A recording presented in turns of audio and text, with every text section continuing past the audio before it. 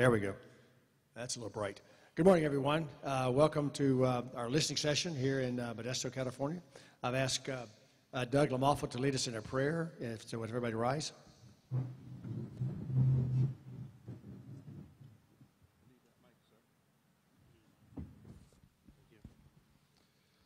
Good morning. Please bow with me. Dear Lord, we are so grateful and thankful as a people, as a nation, for the opportunity to gather here on a day like this as a free people, to express ourselves, to help mold and shape the direction of our government, which, as we know, is formed by you, is appointed by you. Help us this day to have constructive and positive conversations that are informative for our constituents and as well as for us as the leaders you appoint to take back to D.C. and make the best possible beneficial decisions in the process for our people. We give thanks for all of our people. We give thanks for our great nation. We also want to give thanks for those folks in law enforcement that protect us on the front lines, on our cities and our counties, and those overseas that help keep the flag flying high in the United States around the world. We ask these things and we give praise in Jesus' name. Amen. All right, I've asked Hunter Andrade from the FFA to lead us to the Pledge of Allegiance. Hunter?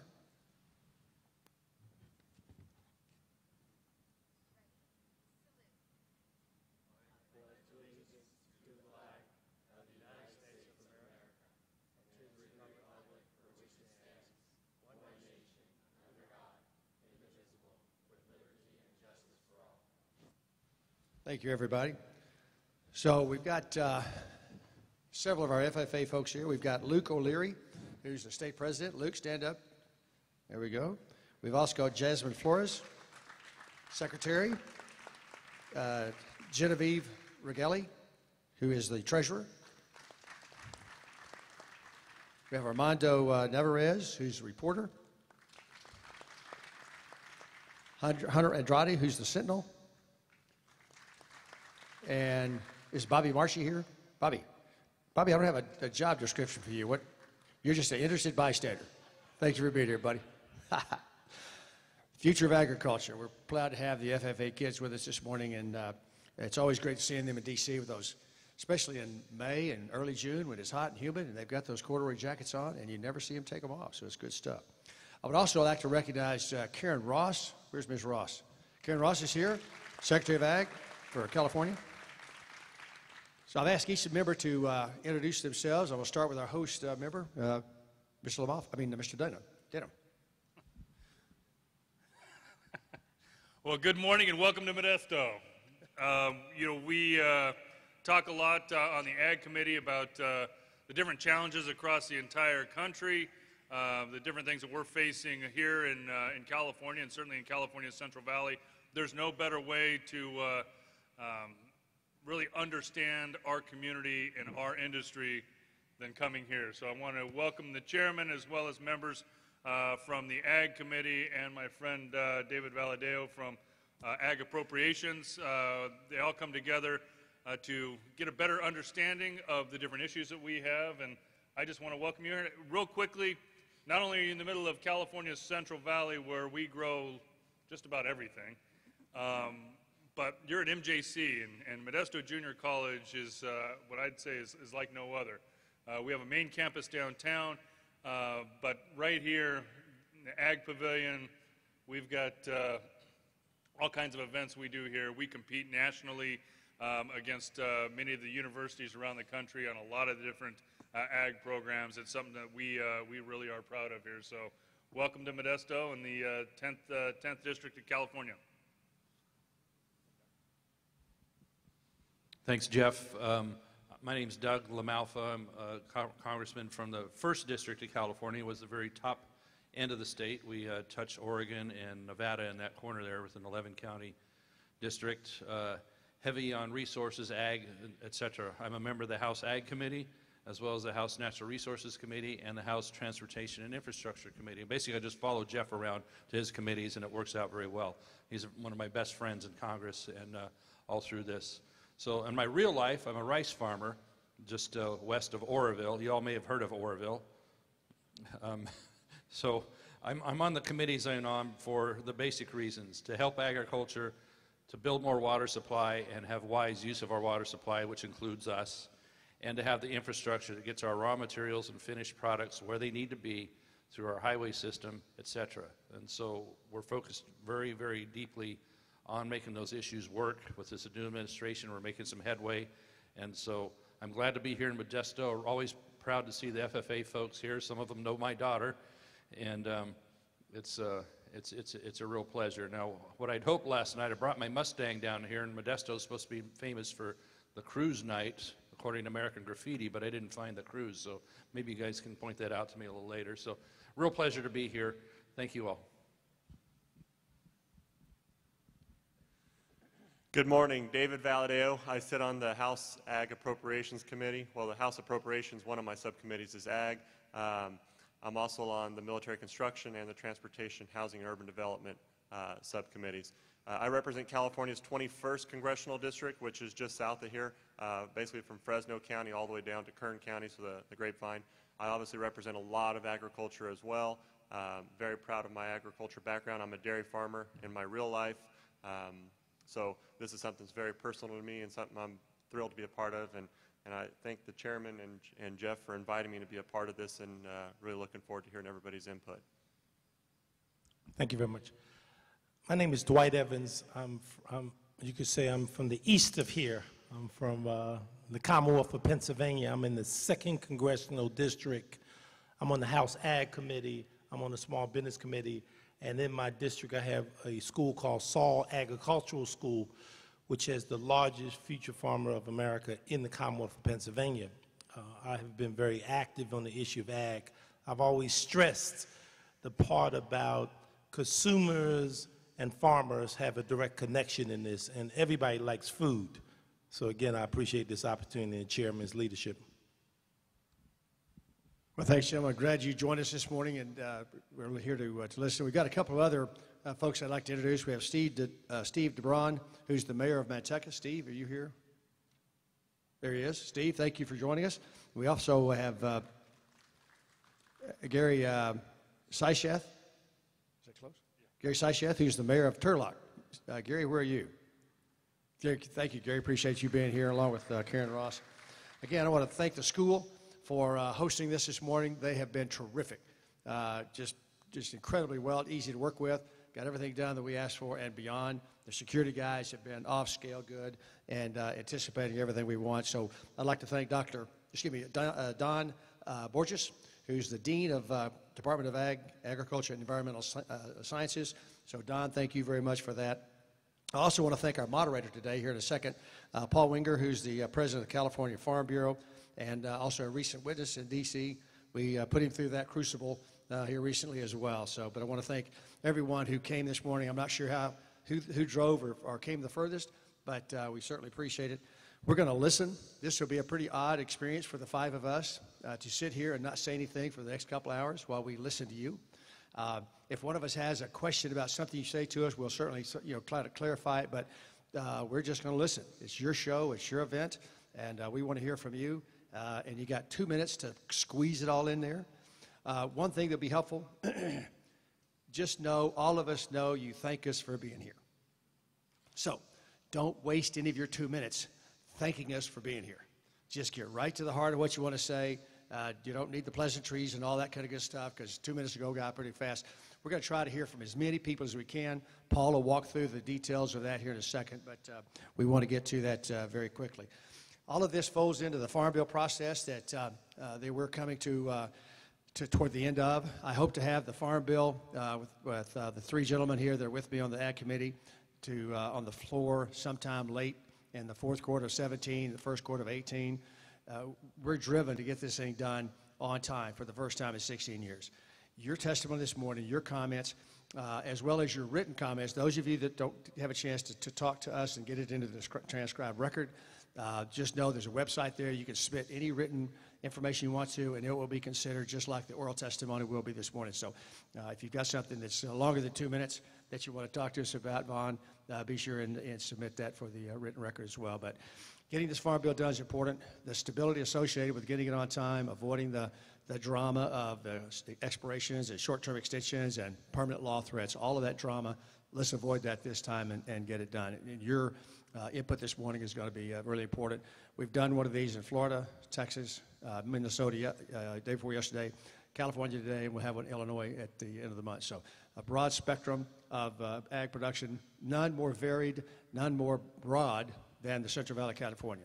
I don't know if there's anything you guys don't grow out here, but maybe weeds. I'm not sure you grow any weeds, but not the smoking weed, the other. That's a bad phrase. I'm sorry. Sorry about that. I was thinking of stuff you don't want to grow in your fields. Anyway, better shut up. So we've asked Paul Winger to be the moderator. Paul, you want to walk through the mechanics of how we get people up and down? And so thank you very much for being here. There'll be some closing comments later, but from this point forward, we hope to just listen to you. So thank you. Thank you, Chairman Conaway. And thank you for letting me be a moderator. It's nice, a mile from home. So in my alma mater, although this wasn't quite the way it was when I was going to Modesto Junior College, but I date myself. But having something like this for this area is great.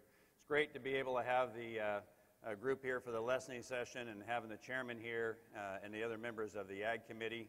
As I told the chairman, we were talking yesterday, I don't know that there's any other town in the United States that's had 2 secretaries of agriculture come from their town, like we have here with Ann Veneman and Richard Ling, and we've had 5 state ag secretaries come from this town. So agriculture is really key, not only the valley, but here in Stanislaus County and Modesto. So thank you for being here and bringing the group here. Chairman Conaway, we really appreciate it. So the rules of the road is, as long as my battery holds up, I'll have it on a timer for 2 minutes, and at about a minute and a half, we're going to pretend this is yellow. There's no kids in our household anymore, so I ran over to Walmart, and that's as yellow as I could find. I apologize. And then when we get to 2 minutes, I'm going to hold up this other very flamboyant-looking color, and that'll let you know to end your comments. Now, I will say, just try to hit the high points. At the end, we will have up on the screen where you can send your written comments. It'll be House Ag Listens at mail.house.gov, but that'll be up there at the end, and so certainly the committee would like to have all of your written comments as well. So please keep your comments concise and short. I'm going to call 2 names. The first one, I'd like to come up to the east microphone, and then the other one will come over here. And so as we're transitioning, I'll call the next person, and we'll just kind of go back and forth. So I'm going to call 2 names. The first one is going to be Tony Toso, and so Tony, will have you head over to this one on the east side. And then the second one is going to be Bill Matos, and we'll come over here, and I think you might have to make sure that your microphones are on there. So again, you'll have 2 minutes, and we'll try to get through as many as we can, and I think we're scheduled for about 2 hours. So we'll see how many we can get through. So Tony, we're going to start with you, California Farm Bureau, Second Vice President. Yes, there we go. Good morning. It's a pleasure to be here. Thank you for being here to take our comments today. Just to put a little bit of brief context behind my comments, I'm going to try to keep this general because you're going to hear a lot of different stories this morning from different agricultural people that are going to be able to convey a pretty good message. So in a state that produces $47 billion worth of product, and let's see, we've run from 47 to 56 billion. It's pretty imperative that California plays a major role in getting these comments out today. And, excuse me, research and development, specialty crops, and being able to tackle labor issues, immigration issues, and different options for crop insurance, those types of issues are going to be very important and plays a major role in what we do here in California. We greatly appreciate your attention to these specialty crop programs, being able to fund new research and development, almonds, and the different commodities that we do produce here in California. Equipment funding, or EQIP funding, is going to be very critical for us. Complying with regulation, air quality, those types of programs too. Continuation of livestock and disaster programs. We've just gone through the Detweiler fire, the LIP program, the ELAP program are going to be really critical components to helping us stave off disaster, programs that help us to manage and mitigate these damages that have occurred.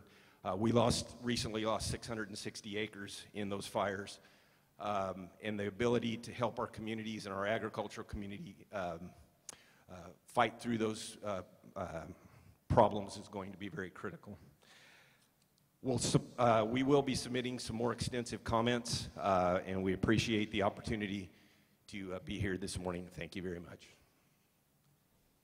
Thanks, Tony. 2 minutes does go fast, I'll tell you. So next we're going to have Bill Mattis, and then Vaughn Collegian can step up over there. And for anybody that didn't get caught coming in the door, if you want a speaker card, look for the staff back there and fill out one of these speaker cards, and we'll get you in the lineup. So I just wanted to make sure that you knew for the speaker cards, they're back there in the back, and get one filled out and give it to staff.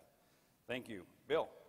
Good morning, Chairman Conway, members of the Congress. I'm Bill Mattis, President of the California Poultry Federation. On behalf of our federation and all those who rely upon the industry and the state for their livelihood, we are here today to support animal disease prevention in the Farm Bill. After the devastating outbreak of high-path AI that started here in California and swept across the country, we must do all we can to avoid it in the future. That is why we are supporting the mantra of an ounce of prevention is worth a pound of cure by advocating for a new program that focuses on animal pest and disease prevention.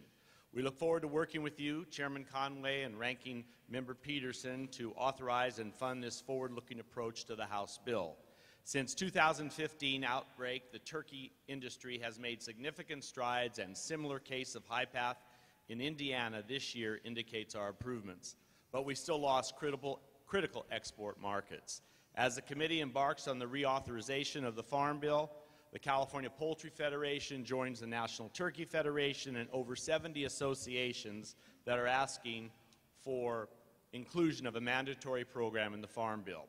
I'm not going to go into the key provisions because I've sent it into your website, and I'm going to do that. There's one other issue that's very important to us, and we think it's about done, but I want to point out GIPSA was a disastrous for the poultry industry. We understand that the Office of Management and Budget has temporarily suspended work on the Farmer Fair Practices Rule, the 2 proposed rules, and 1 interim final rule, also known as GIPSA rules. As California Poultry Federation, as well as National Chicken Council and National Turkey Federation stated in multiple sets of public comments filed by GIPSA rules earlier this year, these rules would have disastrous effects on our poultry industry, and our contract growers here in California oppose them. So we are pleased to see the department pause and review these costly, burdensome regulations, and we hope they will be permanently rescinded once and for all before the October 22nd deadline. Thank you very much. Thanks, Bill. I got to tell you, usually it's me getting flagged with these little colors. It's great to be on the other side of it. Hey, stop, that's it. So anyway, it's great. If we could have Vaughn will be up next, and coming up, Stephen Summers. Vaughn. Thank you. Sorry. Good morning. My name is Vaughn Collegian. I'm a farmer of grapes for raisins and almonds in Fresno County. I've met with numerous of you in the past. Thank you. I also work for Sun-Made Growers in Kingsburg, and I want to talk to you about a nutrition topic today. Sun-Made Growers of California is a 105-year-old cooperative owned by 700 raisin farmer members. And we request that you support the amendment H.R. 3402 to the Richard B. Russell National Food Lunch Act, which will specifically allow canned, frozen, dried, and pureed foods and vegetables to be included in the fresh fruit and vegetable program. Further, we believe that all other federal feeding programs, including the school breakfast and lunch programs, align with the United States Department of Agriculture's 2015 Dietary Guidelines for Americans, which appropriately recommends that Americans eat all forms of fruits and vegetables, including canned, dried, and frozen. For background, the USDA's SNAP program is administered in eligible elementary schools in all 50 states. I've left a written copy, so I'm going to jump ahead a little bit. Historically, there have been legislative efforts to restrict the fruit and vegetable program to a fresh-only program. Such efforts have denied school food service nutritionists and service managers the opportunity to make their own decision as to the most appropriate snack to offer elementary school children. It's simply wrong that some members of Congress attempt to legislate the type of fruit and vegetable snacks to offer children when there's proof school food service professionals prefer the opportunity to vary the snacking menu to include all forms of fruits and vegetables. The guidelines for Americans emphasize the importance of across-the-board increase in fruit and vegetable intake, and the recommendations specifically include fresh, frozen, canned, and dried products. School nutritionists are key influencers in determining which healthy products children will consume under the various federal programs. It should be noted that many schools lack either the infrastructure to store or the ability to prepare many fresh products, which can result in excessive waste and a nutritional and monetary loss. I'm out of time. I thank you for the opportunity to speak before you. As you know, the House position is all forms. The Senate position is fresh only. I assume this will be determined in conference. Congressman Valadao, I know you're a co-sponsor of the amendment. Thank you. The rest of you, I hope you sign on board, and I will thank you for being here today. Appreciate it. Thank you, Vaughn. Steve Summers will be next, and stepping up will be Larry Salinas. Good morning. Thank you. My name is Stephen Summers. I live in Oakland, California. I'm here on behalf of the Alameda County Community Food Bank, and I'm here to talk about the SNAP portion of the Farm Bill. I'm here to encourage you to expand this program and not to cut it. I know from personal experience that SNAP is vital it's the most important federal program in fighting hunger. I know this from my own personal experience when I became homeless during the Great Recession in 2008. SNAP benefits as a homeless person helped me to make healthy choices in eating because they serve a lot of junk in the shelter. After I got out of the shelter and I found a job. Eventually, that company closed. I was unemployed and back on SNAP for a year. Having SNAP during that time helped me. It enabled me not to make the choice between food and paying rent. An extremely vital program for me at the time. I was able to secure work, but now in this recovery, I'm underemployed. I only work 20 hours a week, and even with that job, I still qualify for a certain amount of SNAP benefits, which help me to put food on the table. So it's a very important program. And even with the SNAP benefits that I get and my salary from my job, it's not exactly like I'm living the high life. I look forward to having a conversation sometime in the future to dispel a lot of myths about SNAP, who gets it, how you get it, and just what it does, and things about fraud. And thank you very much. Thank you, Stephen. Appreciate that. Coming up after Larry Salinas will be Anthony Schur. Larry Salinas. Good morning, Chairman Conway and members of the committee. I'm Larry Salinas, the Executive Director of Governmental Relations at California State University, Fresno, in the Office of the President. And I'm here to take a different twist to talk about innovation and entrepreneurship in the field of agriculture. California State University, Fresno, or commonly known as Fresno State, is a 106-year-old institution. We have a living laboratory, a 1,000-acre farm on our campus, about 100 miles south of here. And Larry, can you move a little closer to the mic? They're having trouble here. Sure. And we're encouraging the committee to look at language in the new Farm Bill that includes financial support for the development of new and innovative technologies that will keep U.S. agriculture competitive and economically viable for the foreseeable future.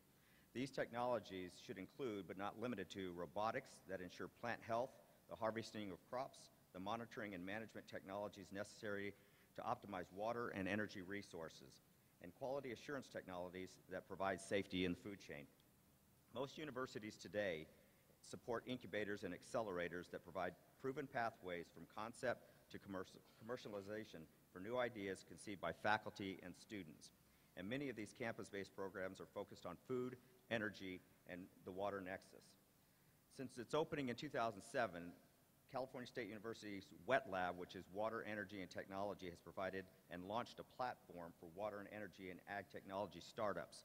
And in fact, next month, we're going to launch the first in the Valley, Valley Ventures Accelerator, which will be a flagship of our growing innovative ecosystem, and this will be the first accelerator in the San Joaquin Valley. We've identified 10 startups. We'll be providing support from an academic and research perspective, and we encourage the committee to take a deeper look into this. It's critical that programs such as these receive a broad range of support from stakeholders such as you who have a vested interest in keeping U.S. agriculture as the leading supplier of food to our state, our nation, and our world. And in fact, recently, I believe the California Farm Bureau was advocating in Washington, which included this topic on innovation and entrepreneurship. So I thank you very much for your time and interest. Well, you had that down. Perfect timing. So next we'll have Anthony Shore, and coming up after that, Frank Coelho. Anthony. Hi, I'm Tony Shearer. I'm president of the California Aquaculture Association, and I'm here on behalf of our association and the National Aquaculture Association to encourage you, respectfully request that aquaculture be included in the Farm Bill as a specialty crop. This designation would provide aquatic farmers with access to a number of critical USDA programs that would help thousands of aquaculture producers survive when disaster strikes and would improve their marketing and research capacity. California aquaculture, I represent over 100 farmers and 1,000 jobs that produce a wide variety of species, shellfish and fish, various species of fish, including sturgeon. You might be surprised that California is one of the global centers of caviar and sturgeon meat production, which was developed at the University of California at Davis. Was absolutely crucial to its development. Some people may think that aquaculture is a strange specialty crop, but we probably rank in the top 10 of California smaller crops, and we produce about $150 to $200 million worth of product, depending on how you count the values and at what level. So we're a substantial industry. We would like to be a much bigger industry if we had access to the Pacific Ocean. We would also encourage the committee to support a new aquaculture, National Aquaculture Act, which is in development to replace the one that was passed in 1980, which is sadly out of date. As a matter of fact, in California and in federal waters, there is almost no practical means of a farmer getting a permit to farm fish in our very largest aquatic resource, the Pacific Ocean. So I hope that you will follow that and look at passage of that bill. How much I got? You're done. I'm done. Yep. Went fast. Thank you. But again, I know 2 minutes goes really, really fast, but and we'll put at the end your written comments, and the committee would really like to have those because then they can have that for the record as well as these comments will go on the record. So we'll have Frank Coelho, and after that, Gene Brandy. Frank. Good morning, ladies and gentlemen. My name is Frank Coelho. I am a third-generation dairy farmer in the state of California.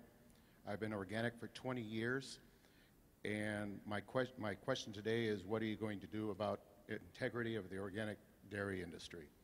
Enforcement of the pasture rule is set by the ONSB and has been implemented nationwide, and the integrity of organic farming has been damaged, hurting organic dairy farmers. Organic state laws are not in line with the NOSB and are allowing large corporate organic dairy farms in other states to exist without following federal pastoral rules and to jeopardize the federal rule. I understand that state taxes accrued by organic dairies is large, which may be why the enforcement is non-existent. But states too must be held accountable, and the large organic dairies must comply with federal rule. All organic dairies must be held equally to the same standard and rules, irregardless of certifiers, state or private. And those certifiers and inspectors must be held accountable to enforce the rules. I support the OFRF as long as their research foundation works to support the implementation of federal pasture rules set forth by the NOSB. Thank you for your time, May I add that I praise the FFA and encourage the committee to keep the family farm alive. Thank you. Thank you, Frank. Okay, so we'll have Gene Brandy, and following that, Shanti Prasad. Gene? Good morning. Hi, I'm Gene Brandy. I'm a beekeeper from down the road in Los Banos, and I'm also the president of the American Beekeeping Federation. I appreciate the opportunity to be here today to listen to you can listen to our concerns for the beekeeping industry in the USA.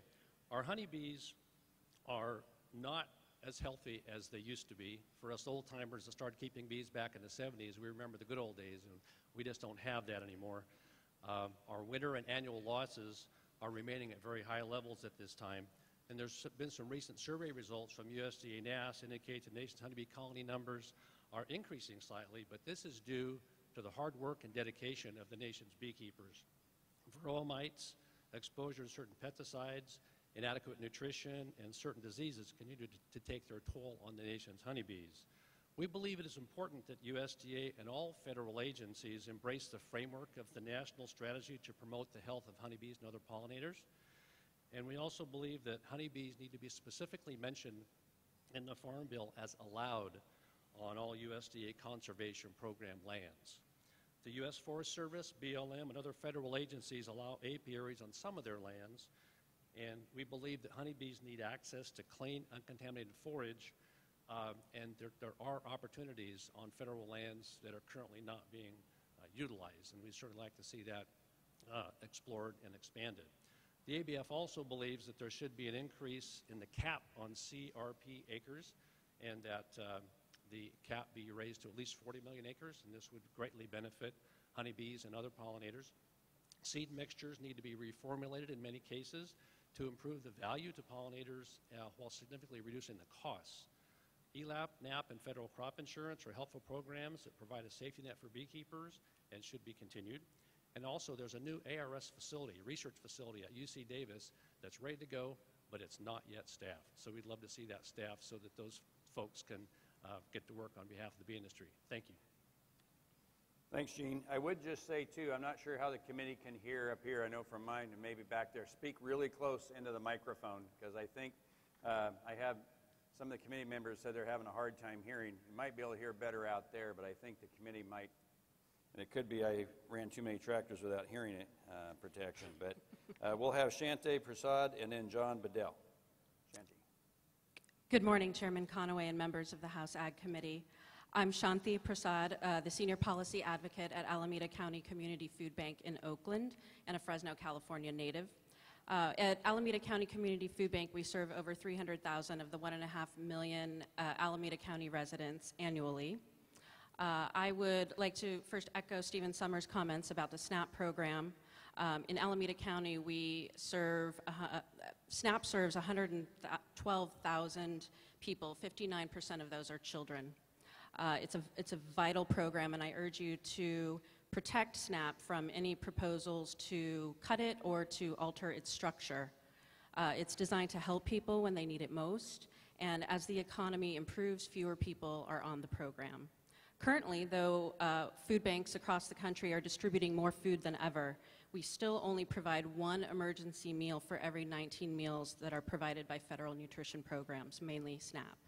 So food banks would not be able to pick up the slack if there were a monetary cap, and more people would be left food insecure, causing poor health and poorer educational outcomes and an increase in health costs.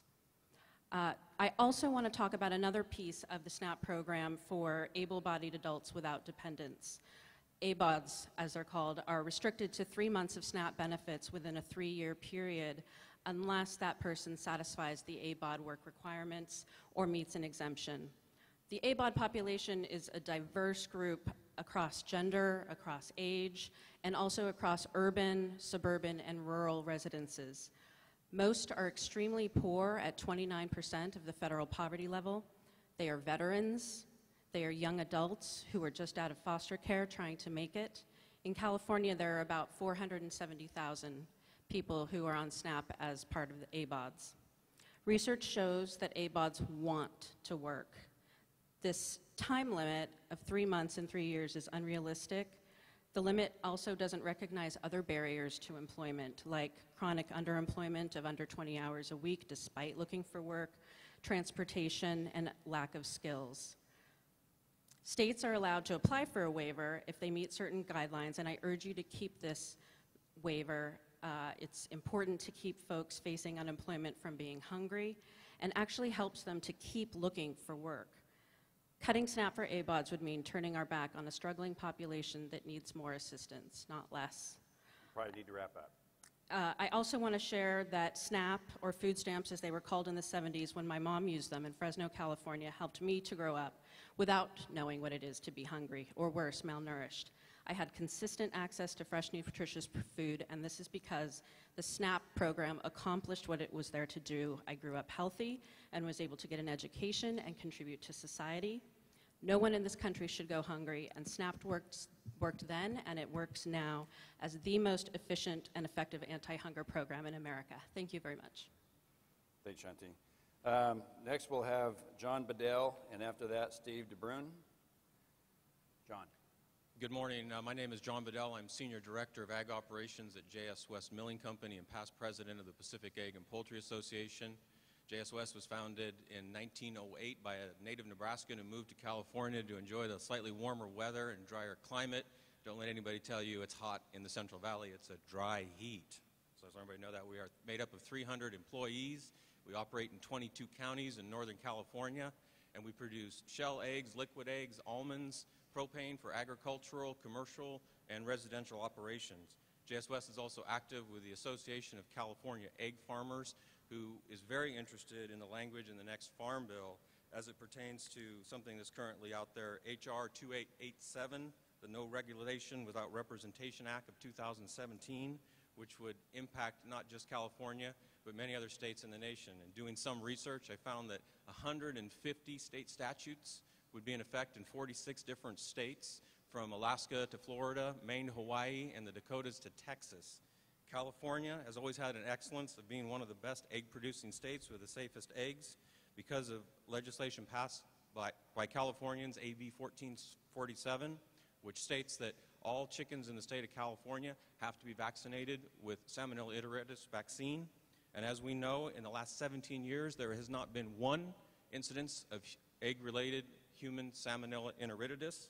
The California egg farmers have invested hundreds of millions of dollars to ensure that Californians have safe food.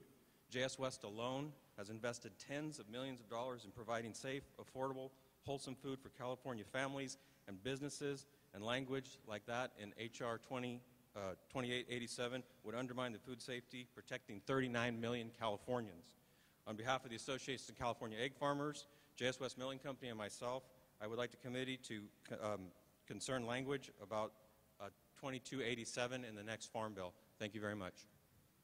Thank you, John. Maybe I butchered Steve's last name. I thought it was DeBrun, Mayor Manteca, DFA. Oh, there we go. Okay. And then after that, if we could have Mark Lipson come up, and then the next mic be ready to go. Thank you. Thank you very much. Today I represent Dairy Farmers of America. My first point, improving the margin protection program, restoring MPP to original proposal is vital for dairy farmers to have a viable and dependable safety net, which dairymen currently do not have. Without correcting key elements of the program, such premiums and coverage, dairymen as a whole will not be able to sign up for the program in future years because it does not work. MPP needs to be a program that will work when margins are significantly low. MPP is not a program to guarantee a profit, but to help save the equity in dairymen's farms. Dairy farmers need to have as many as risk management tools available to them as does any other commodity. There is no reason dairy should be precluded from assessing both the Farm Bill Safety Net programs and other government risk programs at the same time. We are currently having labor challenges. Dairy farmers support efforts to reform our immigration system to make sure our country has more secure and more effective for businesses in need of workers.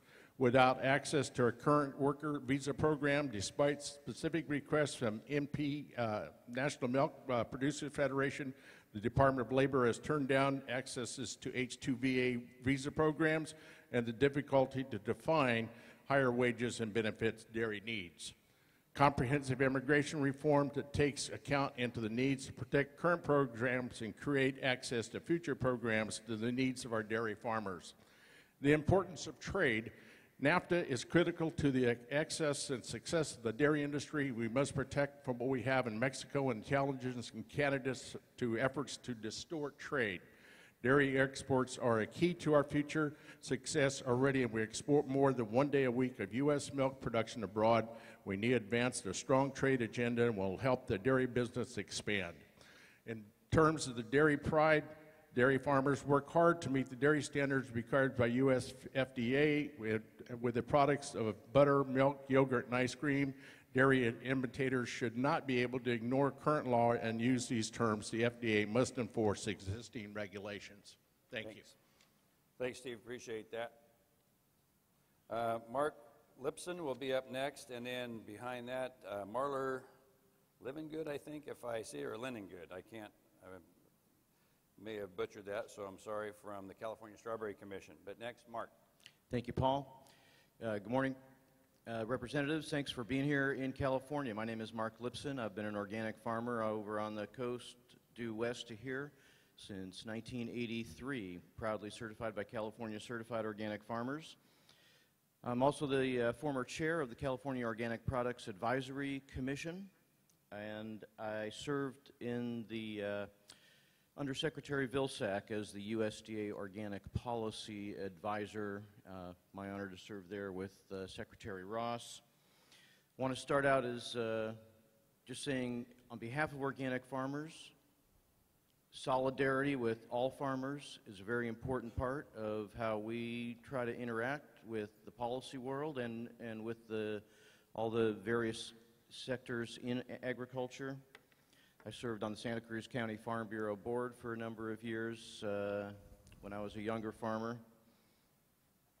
Today I'm representing the Organic Farming Research Foundation. I'm the senior policy specialist there, which is a national organization dedicated to the improvement and widespread adoption of organic agriculture through education and research primarily. We fund research. We're a grant maker. For over 25 years, OFRF has been working with Congress and USDA to build the capacity for organic research and extension nationally. We played a major role in the creation of USDA's flagship organic research program, the Organic Research and Extension Initiative, which has been part of the Farm Bill with mandatory funding since 2002. From Chico to Lubbock, OREI has built an outstanding research capacity and track record of performance for organic research all over the country, for all different kinds of organic production and processing. The importance of preserving that capacity can't be overstated. My time is already up. I'll just say I support what Mr. Coelho said about enforcement of organic. There are a number of other needs for improvement of the enforcement and oversight of the organic trade. We're very happy to work with the committee on that. Thank you, Mark. Next up, we'll have Marla Livingood, and after that, Ken Heck. Ken Heck. Good morning. I'm Marla Livingood with the California Strawberry Up Commission. really close. Really close, Yeah. okay. The commission represents California's farmers, processors, and shippers of strawberries. Growing on less than 1/2% of California's farmland, our farmers grow nearly 90% of the nation's strawberries. They generate an estimated 70,000 farm jobs, and they contribute $3 billion to rural communities. I want to take a minute to highlight a couple of programs which support strawberry production that are in the Farm Bill. The Market Access Program is a program that provides federal matching funds to promote and expand exports. In 2016, California strawberries gained access to the China market. MAP funding has been crucial in exporting U.S. strawberries to China, a market which has the potential to grow to 30 million in the next few years. Another program which benefits strawberries is the Specialty Crop Research Initiative. For example, the California Strawberry Commission recently supported a UC Santa Cruz request to develop effective biofumigation treatments to reduce soil-borne disease. In addition, we've supported a request to identify disease-resistant strawberry genes. In addition to this research, a priority for the Commission is labor-saving automation, and we believe that the Farm Bill represents an opportunity to dedicate some funding within SCRI to automation. Lastly, the school nutrition program has purchased nearly 50 million pounds of strawberries from California growers. This program is important to both to farmer customers and important in promoting healthy eating and nutrition for children. And we ask that you continue these programs in the next Farm Bill, and we thank you for your time. Thank you, Marla. Next, we'll have Ken Hecht, and after that, Lily Kirby. Good morning. I'm Ken Hecht, Director of Policy at the University of California's Nutrition Policy Institute. We're a part of this Division of Agriculture and Natural Resources. I have an offer, an observation, and a recommendation. First, the offer. The Nutrition Policy Institute contains about 30 researchers, all focused on food and nutrition, with a particular focus on the federal food programs, and within that, on SNAP and on the SNAP education program. If we can be of any assistance to the committee, we'd like to be so. The observation. SNAP Ed is minuscule. It is less than 1% of the SNAP program, but we'd like you to think of it as value added. The purpose of SNAP Ed is to help people make healthy decisions on purchases of food and enable them to prepare and consume healthy food. Given the cost to the nation, as well as the cost to individuals, of obesity and food insecurity, it seems to us a very good investment to help people get the most that they can out of their SNAP benefits. The recommendation. Our research has shown that next to cost, accessibility is the biggest barrier for people's wanting to get healthy food, particularly for seniors, particularly for disabled, and for people who live in a neighborhood without any supermarket where transportation may not be available. That is a serious barrier to getting healthy food. USDA is conducting a pilot program, which you may be aware of, in 7 sites using online purchasing and payment for food for SNAP participants. And we'd urge you to keep an eye on that and consider making that a permanent part of the SNAP program. Thank you very much. Thank you, Ken. Next, then we'll have Lily Kirby, and coming up after that, Jeff Stump. Lily. Hi, my name is Lily Kirby. I'm from Davis, California, and I'm a volunteer with the Humane Society. Animal welfare is especially important to me, so I hope that you will work to strengthen animal welfare measures when drafting the new Farm Bill. Also, the Dog and Cat Meat Trade Prohibition Act, or H.R. 1406, was referred to the Agricultural Committee and amends the Animal Welfare Act to prohibit the domestic slaughter, trade, and import-export of dogs and cats for human consumption. It establishes penalties for individuals involved in the dog or cat meat trade and prevents the dog and cat meat trade from taking hold in the U.S., while strengthening our country's standing to press for reform worldwide. Representative Denham is a co-sponsor of this legislation, and I appreciate your support, Congressman. Thank you. Thank you, Lily. Next, we'll hear from Jeff Stump, and after that, Alicia Rockwell. Jeff. Thank you. Good morning. My name is Jeff Stump. I'm the Director of Conservation for the Marin Agricultural Land Trust. MALT, also known as MALT. MALT is formed in 1980 as the first organization of its kind. It's a partnership between farmers and conservationists that work to protect agricultural land in our county. As of today, MALT protects 80 family farms and ranches on more than 48,000 acres in our county, but the need is still great due to development pressure and escalating land values. Our success is not measured just in acres and in farms, but in permanence and stability that is brought to our agricultural lands due in large part to the commitment to long-term monitoring and enforcement and support of place-based conservation practices. MALT has partnered with NRCS to protect 8 family farms in the county, more than 5,500 acres of land, and has helped us leverage significant local, state, and private funding for these programs. Protecting land is only the first step. MALT works closely with our resource conservation districts and our NRCS conservationists to assist landowners with projects through the EQIP program. These projects deliver significant public benefit while helping our producers be more resilient to drought and changed market conditions. I hope you'll continue to support that vital program, also ensuring that NRCS has the staff to make the program work. As our time is limited today, I'm going to give you 3 specific recommendations that would improve the agricultural conservation easement program in our country, in our county, and across America. First, please, we're asking you to authorize the funding for the agricultural conservation easement program at a minimum of $500 million per year. As you probably know, the base funding for this current fiscal year will be half of that, and is likely to result in less than 7% of the applications from families to protect their farms being funded. A critical level of base funding is necessary to meet the demands of our family farms as they seek to stay in agriculture.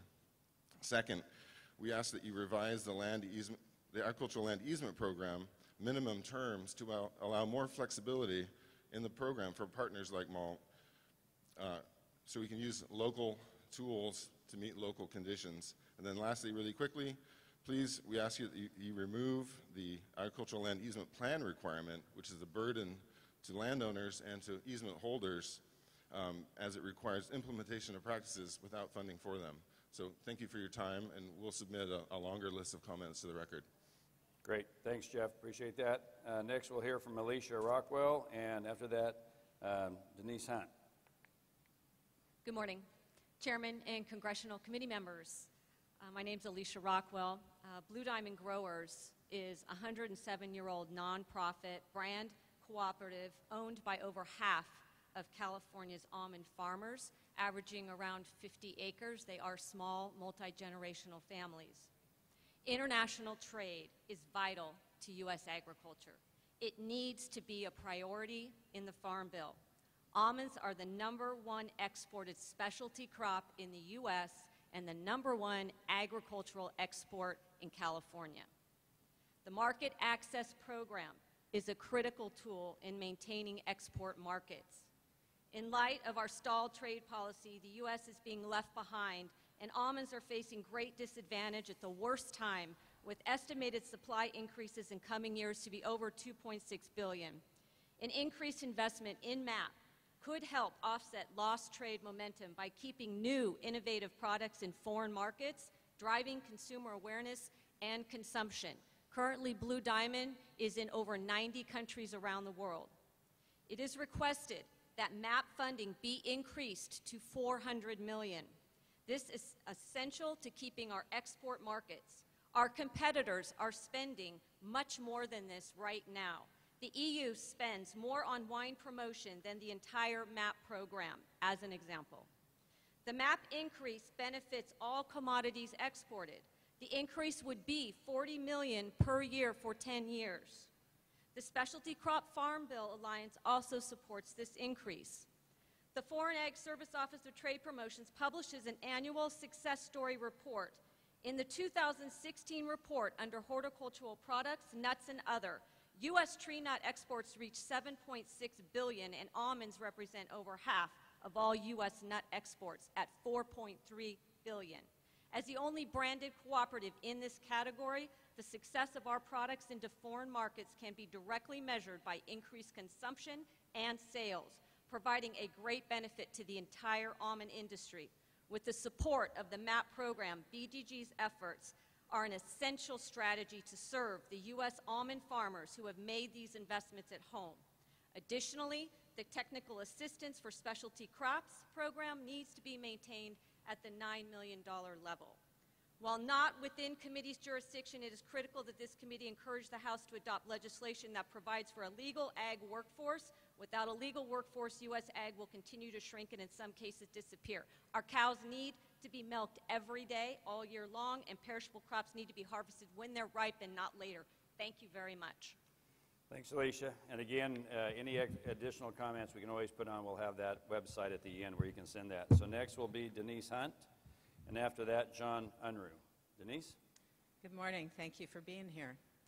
I've lived in Stanislaus County since 1973, and I'm proud to be a Valley resident in one of the richest agricultural regions of our country and the world. I've been privileged to serve for several years as a Children and Families Commissioner in Stanislaus County. In California, these county commissions are responsible for administering funds from tobacco taxes for services to very young children ages 0 to 5 and their families. I've come to know about the effects of food insecurity. Many families in this county and region have periods every year when they can't afford to put enough food on the table. There are real consequences to this, especially for our children. Food insecure kids have increased rates of developmental and mental health problems. They have problems with cognitive development, and they have slowed or stunted growth.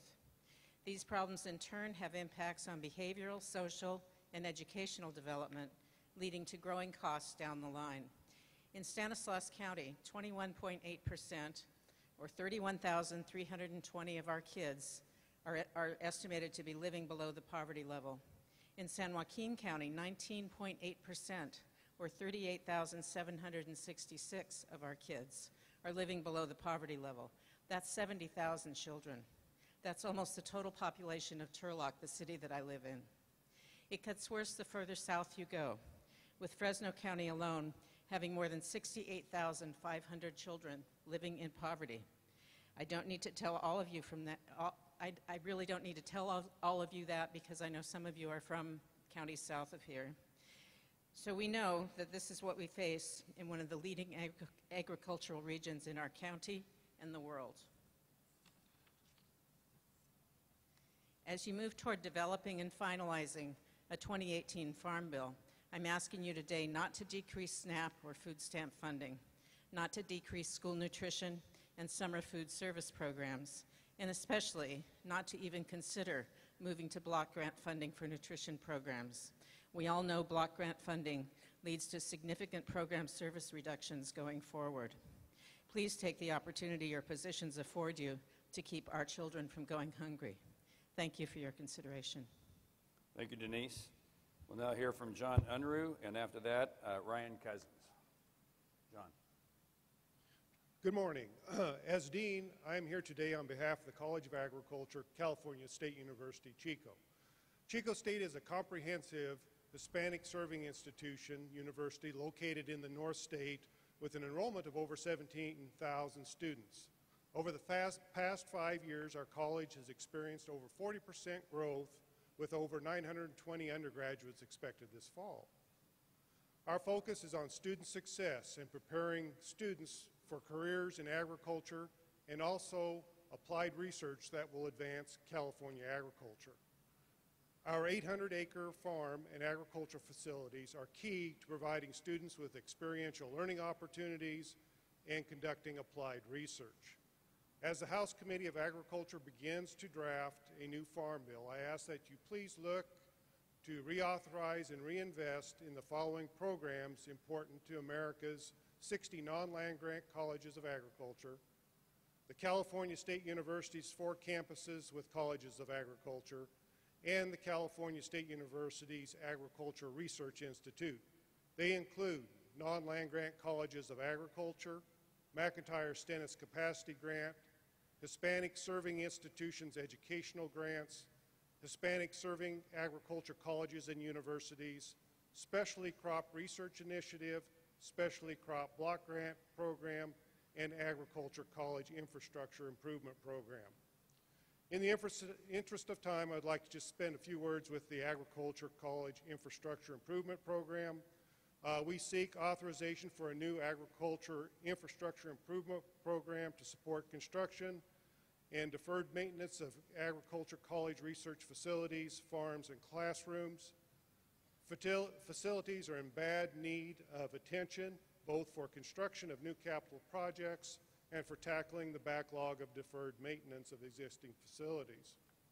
Deferred maintenance alone in a detailed commission is estimated to be $8.4 billion in 2015. With this, this strategy does align with federal efforts to invest in America's infrastructure and a means of strengthening our economic growth. Thank you. Thank you, John. Next, we'll hear from Ryan Cousins, and after that, if Claire Brumley could come up.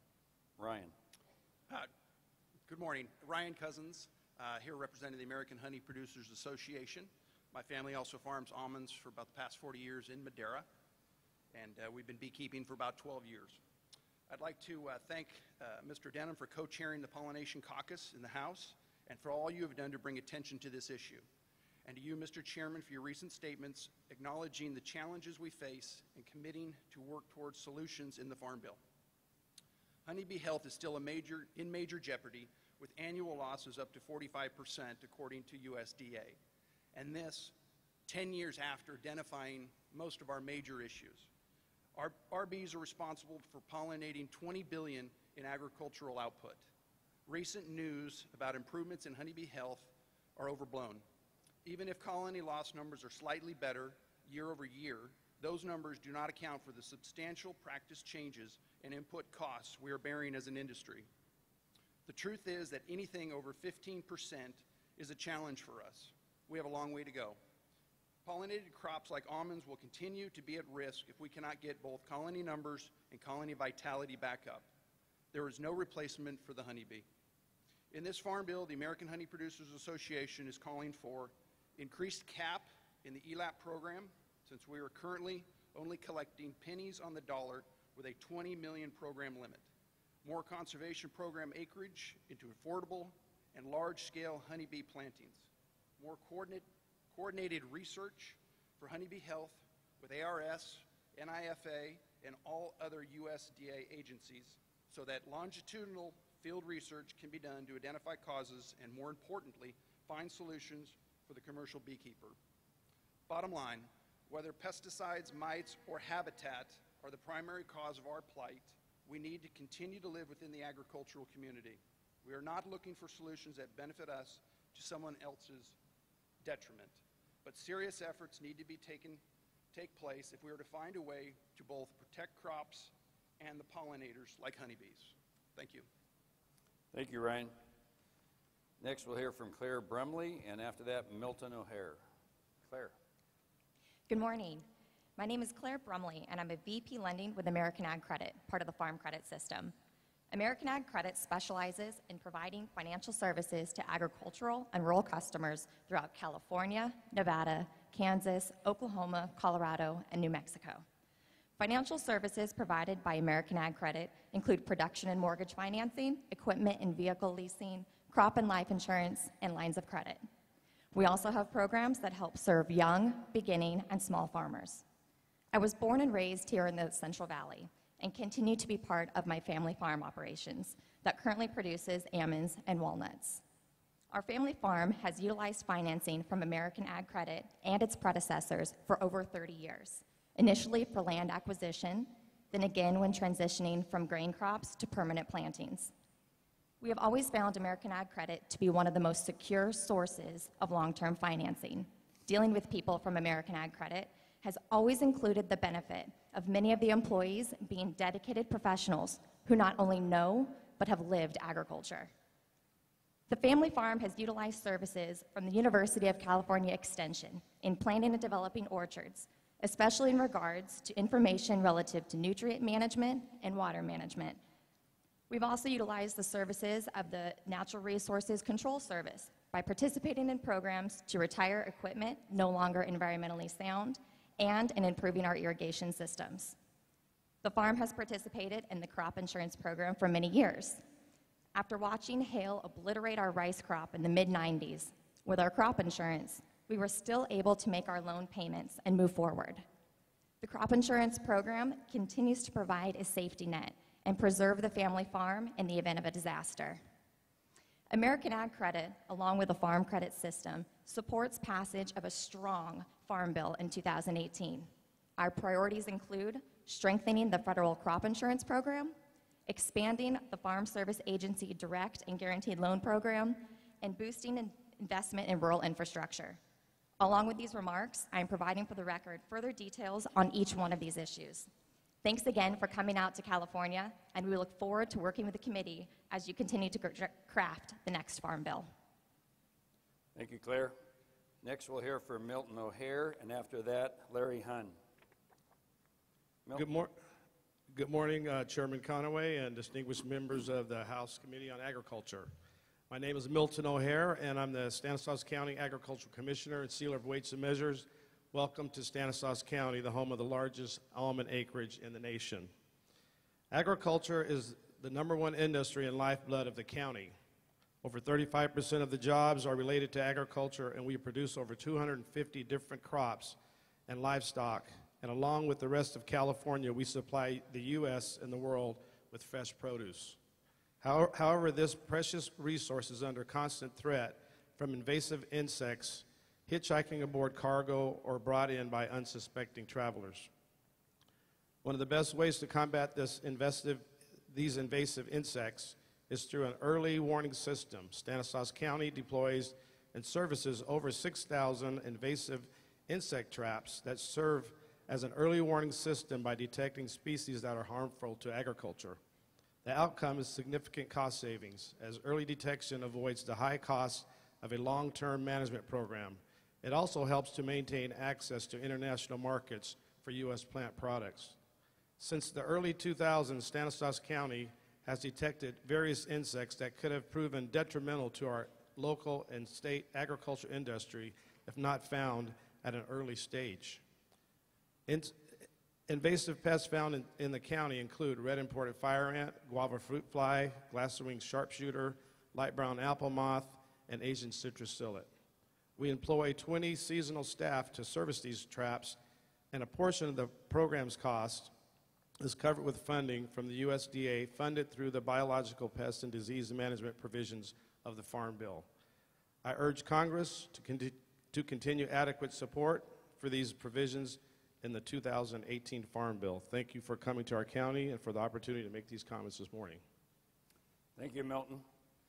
Next, we'll hear from Larry Hunn and then Tim Schultz after that. Larry? Good morning. My name is Larry Hunn. I'm a fourth-generation owner-operator of a diversified family farm in the Sacramento Delta. I'm here presently representing the California Association of Wheat Growers and the California Wheat Commission. I'm glad to hear from the chairman that you're going to expedite this farm bill. Like last time, it was delayed for 2 years. So I'm pleased to hear that we're going to try to move that forward quicker. Wheat growers are suffering right now. We're some of the historical low prices, and so the FMD and the MAP program are vitally important. Nearly half of the wheat in the nation has to be exported, and U.S. Wheat presently takes $10 million and utilizes those funds in those programs. The return on that investment, for every dollar, $28 come back in export enhancement. So those programs are vitally important to us. Crop insurance is also too important. There's been talk of reducing the AGI limit, and there's some talk of putting $40,000 on the subsidy for the insurance. I think what would happen, you would have many farmers not buy crop insurance, and then we'll go back to the old system where when there was a disaster, you'd go back to Congress and apply for a disaster payment, and I don't think we want to do that. I think it would be better to have crop insurance. So those things should stay the same. The other is agricultural research is also vitally important. I don't know if you're familiar with the $9.7 million that was granted to the NIFA program. That's being headed by George Zukowski, who is a renowned researcher at UC Davis. It's vitally important that we continue to develop new varieties. Presently, 65% of the varieties that we have are being developed by the public program, so that's vitally important. If you're a true believer in global warming, climate change, we're ultimately going to have to adapt to these conditions, and varieties are the way to do it. The other thing also, too, is we'd like to keep the nutrition title and the farm program together. It's vitally important. I think we need to have support from both the urban members and the rural members, and I think that's probably one program that we can all kind of get together and agree on. The PL 480 program, the Food for Peace, is important to us also. It's a way we can move some of this excess product off into the world and feed hungry people. There had been some talk about eliminating that 480 program and just giving money. I think that's the wrong way. We want to give the food, not money. Thank you. Thanks, Larry. Yeah, 2 minutes goes fast. I apologize for that, but we have a stack here, and I know that the chairman and the committee want to hear as many as they can. Next, we'll have Tim Schultz up, and then Dave Fippen. Tim. Good morning. My name is Tim Schultz. I'm with Lundberg Family Farms, a third-generation family business. We're the country's leading supplier of organic rice and quinoa. This past year, sales of organic food products exceeded 5% of total food sales in the United States. Organic is one of the few growing segments in the overall food industry. And California is the organic capital with nearly 4,800 certified organic operations that produce 40% of all of the organic farm sales in the country. In the next Farm Bill, we have several priorities, but I'd like to focus today on 3 of them: funding for the Organic Research Extension Initiative, annual funding support of the National Organic Program, and one-time funding to improve NOP's enforcement tools. Mark Lipson addressed the success of OREI, and we're requesting that this research funding be increased to $50 million annually to support continued growth of the organic sector. NOP is charged with maintaining and enforcing the rules and regulations for organic products. We're asking NOP receive full funding at current levels and grow at the same rate the industry is growing, which is currently about 10% per year. Finally, we need one-time funding of $5 million for the NOP to eliminate paper documents and move to electronic import certificates to ensure full traceability of organic products throughout the complex global supply chain. Along with this, the NOP needs increased authority to ensure effective oversight, robust investigations, and enforcement across the entire supply chain. Organic agriculture brings economic benefits to rural America, enables beginning farmers to have sustainable operations, and provides great tasting, nutritious food to our consumers. Thank you for considering organic priorities in the next Farm Bill. Thank you, Tim. Next up, we'll have Dave Fippen, and then Melissa Cannon. Good morning, members of the committee. My name is Dave Fippen. I represent a third-generation member of Travail and Fippen, a family almond farming partnership located in Ripon, California. And it's my understanding that a few of you had the pleasure of meeting my son-in-law, yet the fourth-generation member of Travail and Fippen. I hope you noted while you were there the over 65 family farmers that assist us in our operations and depend on our industry for their well-being.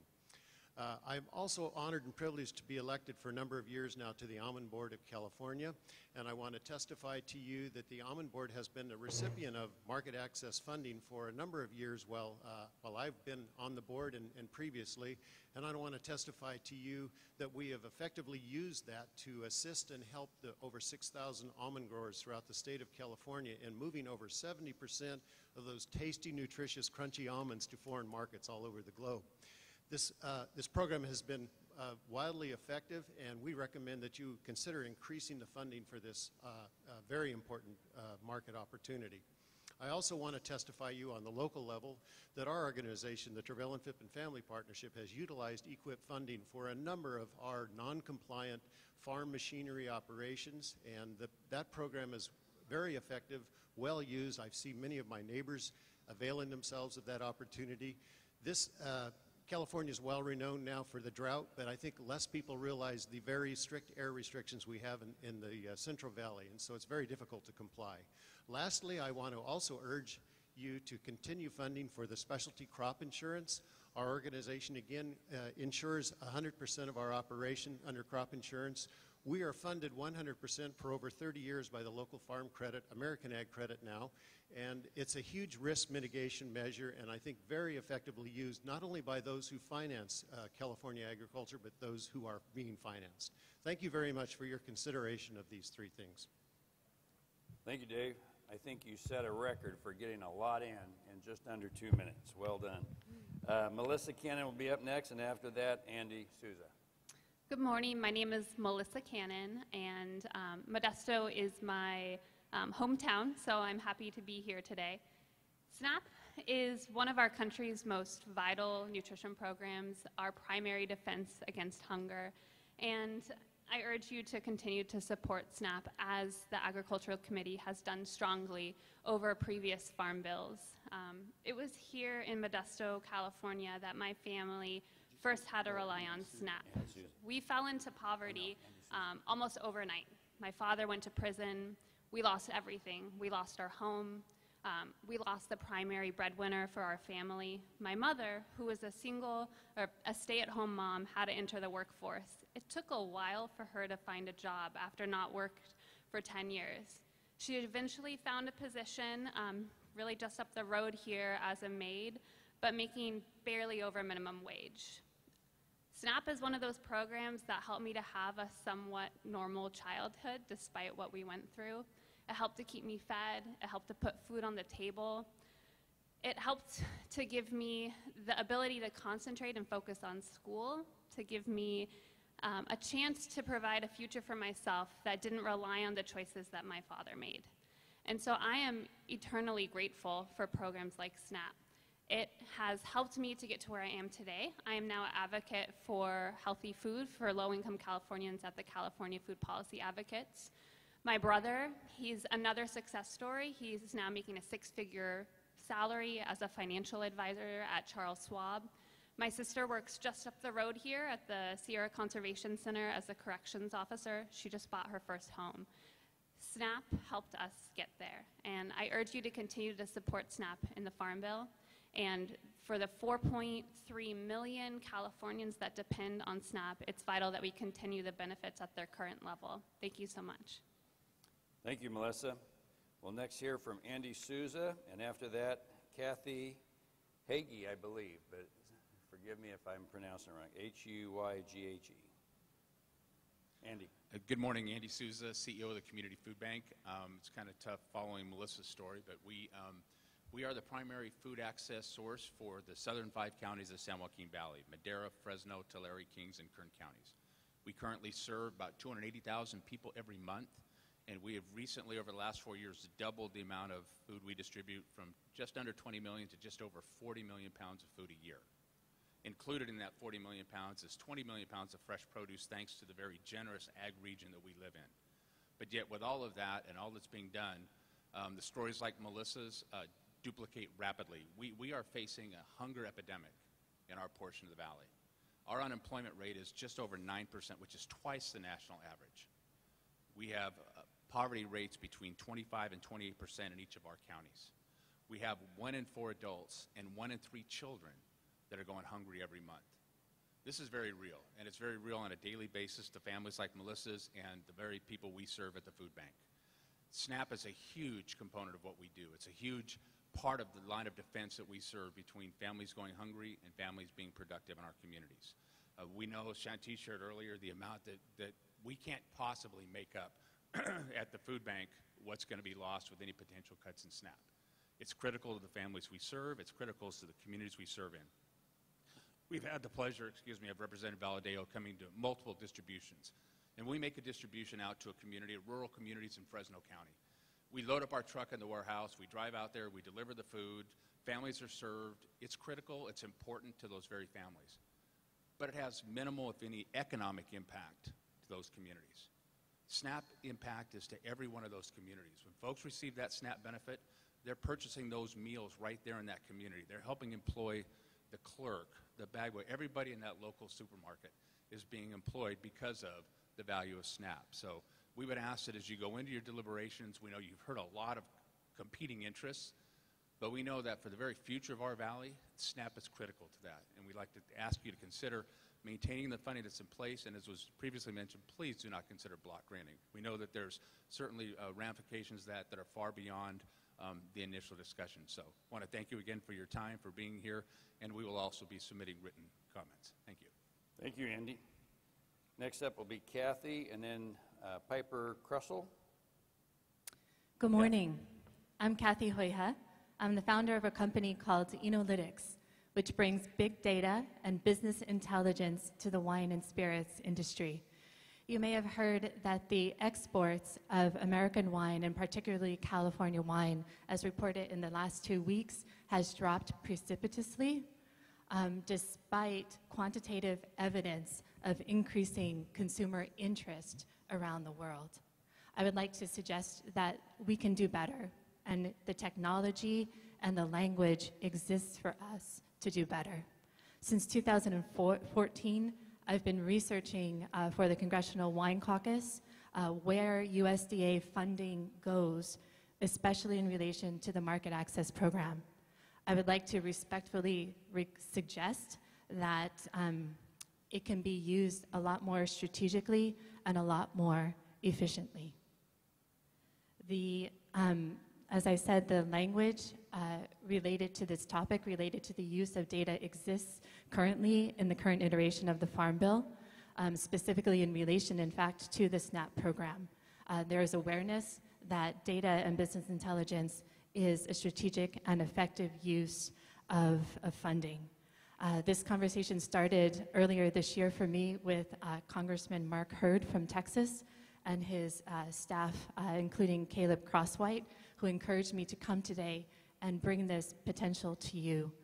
I actually live in Atlanta, so I may be the farthest one away to come today, but I believe in it very much. I believe very much in the possibility of data to use better government funding to help wineries and spirits producers in particular market their wine abroad. I believe that it's possible to improve the perception of U.S. wines globally. And I think that data is one of the ways, the smart and efficient use of data is one of the ways that we can do it. Thank you. Thank you, Kathy. Next we'll have Piper, and after that, Karen Burr. Piper. Good morning. My name is Piper Crussell. There you go. Might take Real 2 close. minutes There for me you to go. get this low enough. Can you hear me? Good morning. My name is Piper Crussell. I'm from Rockland, California. Is that better? And I am a senior district leader for the Humane Society of the United States volunteer program. And I'm here to ask you today to include animal welfare in the reforms in the 2018 Farm Bill currently under review. The completed farm bills in the last 15 years have all included animal welfare provisions, and the animal welfare getting such currency with every sector of the American public, the Agriculture Committee should be doing more on this topic. The USDA enforces our federal laws related to animal welfare, and these are the bills in Congress, and there are bills in Congress that strengthen enforcement relating to the USDA. Therefore, they relate to your committee. One of those bills, known as H.R. 909, is the Pet and Women's Safety Act. This bill has 231 House co-sponsors. It protects battered partners and their pets by extending current federal domestic violence protection to include pets and authorizes a small amount of grant money to help domestic violence shelters accommodate pets or arrange for shelter. This bill also authorizes very modest funding of $3 million per year to deal with a real and acute problem. It is assigned to the Agriculture Committee, and I know that Representative Denham is a lead co-sponsor of this bill, so I'd like to thank him for his humane leadership. We look forward to working with you and beside you on these important issues. Thank you for your time this morning. Thank you, Piper. Next we'll have Karen Burr, and following Karen will be John Duarte. Karen. Good morning. Karen Burr. I'm the Executive Director of the California Association of Resource Conservation Districts, and I represent the 98 RCDs here in the state, as well as their boards, which are primarily made up of farmers and ranchers. We have 4 very simple asks for you this morning. The first is that in order to maintain strong agriculture and rural economies in California, that you maintain the Farm Bill at least at its current levels, if not reverting back to previous levels in the Farm Bill. Second, we ask that you maintain the conservation title Especially here in California, the conservation title is really critical to assisting farmers and ranchers in maintaining their properties, their agricultural businesses, and also in being able to comply with regulation. Technical assistance is also a very critical part of this, given the diversity of landscapes and the diversity of crop types here in California, and we hope that you'll maintain the technical assistance provided to farmers and ranchers. And then finally, given the current crisis that we have in the Sierras, we hope that you'll maintain the forestry title and keep funding strong there so that we can help to repair our Sierra Nevadas. Thank you very much for your time this morning. Thank you, Karen. Now we'll hear from John Dougherty, and following John, John Couts. Hello, Chairman, Congressman Denham, Congressman LaMalfa, Valadeo, Congressman Evans. Thank you for being here. I've met with all of you back in Washington, D.C. I'm John Dougherty from Dougherty Nursery. We produce trees and vines. We employ about 600 people on average throughout the year here in Modesto. And I'd really like to be talking to you today about the Clean Plant Network and plant importation, health, and exotic pest issues, which the Farm Bill has done a great job addressing. But that's not, unfortunately, my priority right now. I am being sued by the Army Corps of Engineers and Department of Justice for planting wheat in a wheat field. Congressman Denham and LaMalfa, you've both been to the property. You've seen the truth of what the facts are on that site. A major priority of this Farm Bill absolutely needs to be to clarify protections of right to farm from regulatory overreach. We have found that Army Corps of Engineers did not even have subject matter jurisdiction to bring this case against my company and myself, yet it's already cost us $3 million in legal expenses and threatens the existence of our company here in Modesto. We've got the Congress, we've got the Senate, we've got a president who's voiced very clear support for farmers' rights to farm. This case shows that food security in America is threatened by the progressive regulatory government power agenda. That should be a major focus in this year's Farm Bill. Thank you. Thank you, John. John Couts, and following John will be Steve Schwartz. Thank you. Welcome. Good morning. John Couts, past president of the State Board of Food and Ag. Had the honor of doing many things, growing many crops. First, two items that I'd like to discuss. First, the fight that John Dougherty is putting on for our benefit, all of us. We all need to jump in and help solve that problem, because the outcome of that event is going to definitely affect all of agriculture. So I highly urge you to support any of the actions that we can do. The second item that I'd like to talk about is the endangered species. The endangered species is a cash cow for a lot of the environmentalist organizations. An example, the elderberry, longhorned elderberry beetle, 3 years ago was listed to be delisted as endangered, and we still haven't got it done. It is ridiculous that we're leaving so many of these items that are being devastating to agriculture, and we need to clean them up while we have the opportunity, and let's get the job done. Thank you. Thank you, John.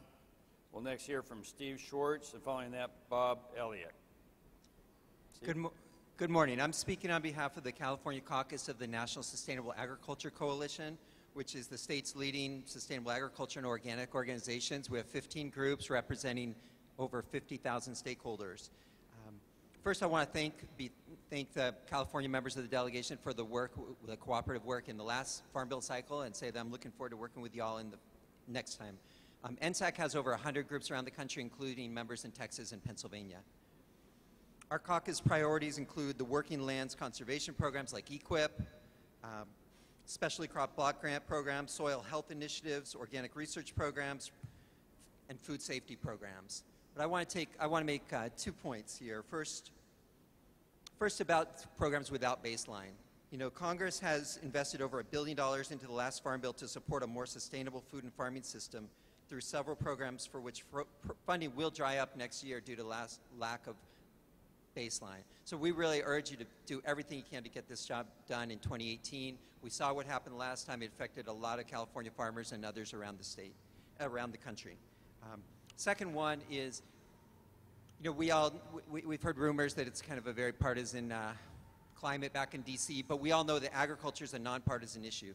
And what I would say is the last 5 farm bills, none of them have gone forward without clear support from both sides of the aisle, significant votes on both. So we know we're going to need bipartisan support, and I want to commend the California members here today who have a history of demonstrating that they will vote their conscience, vote their district, even when it's going against party leadership on certain issues of agriculture and food.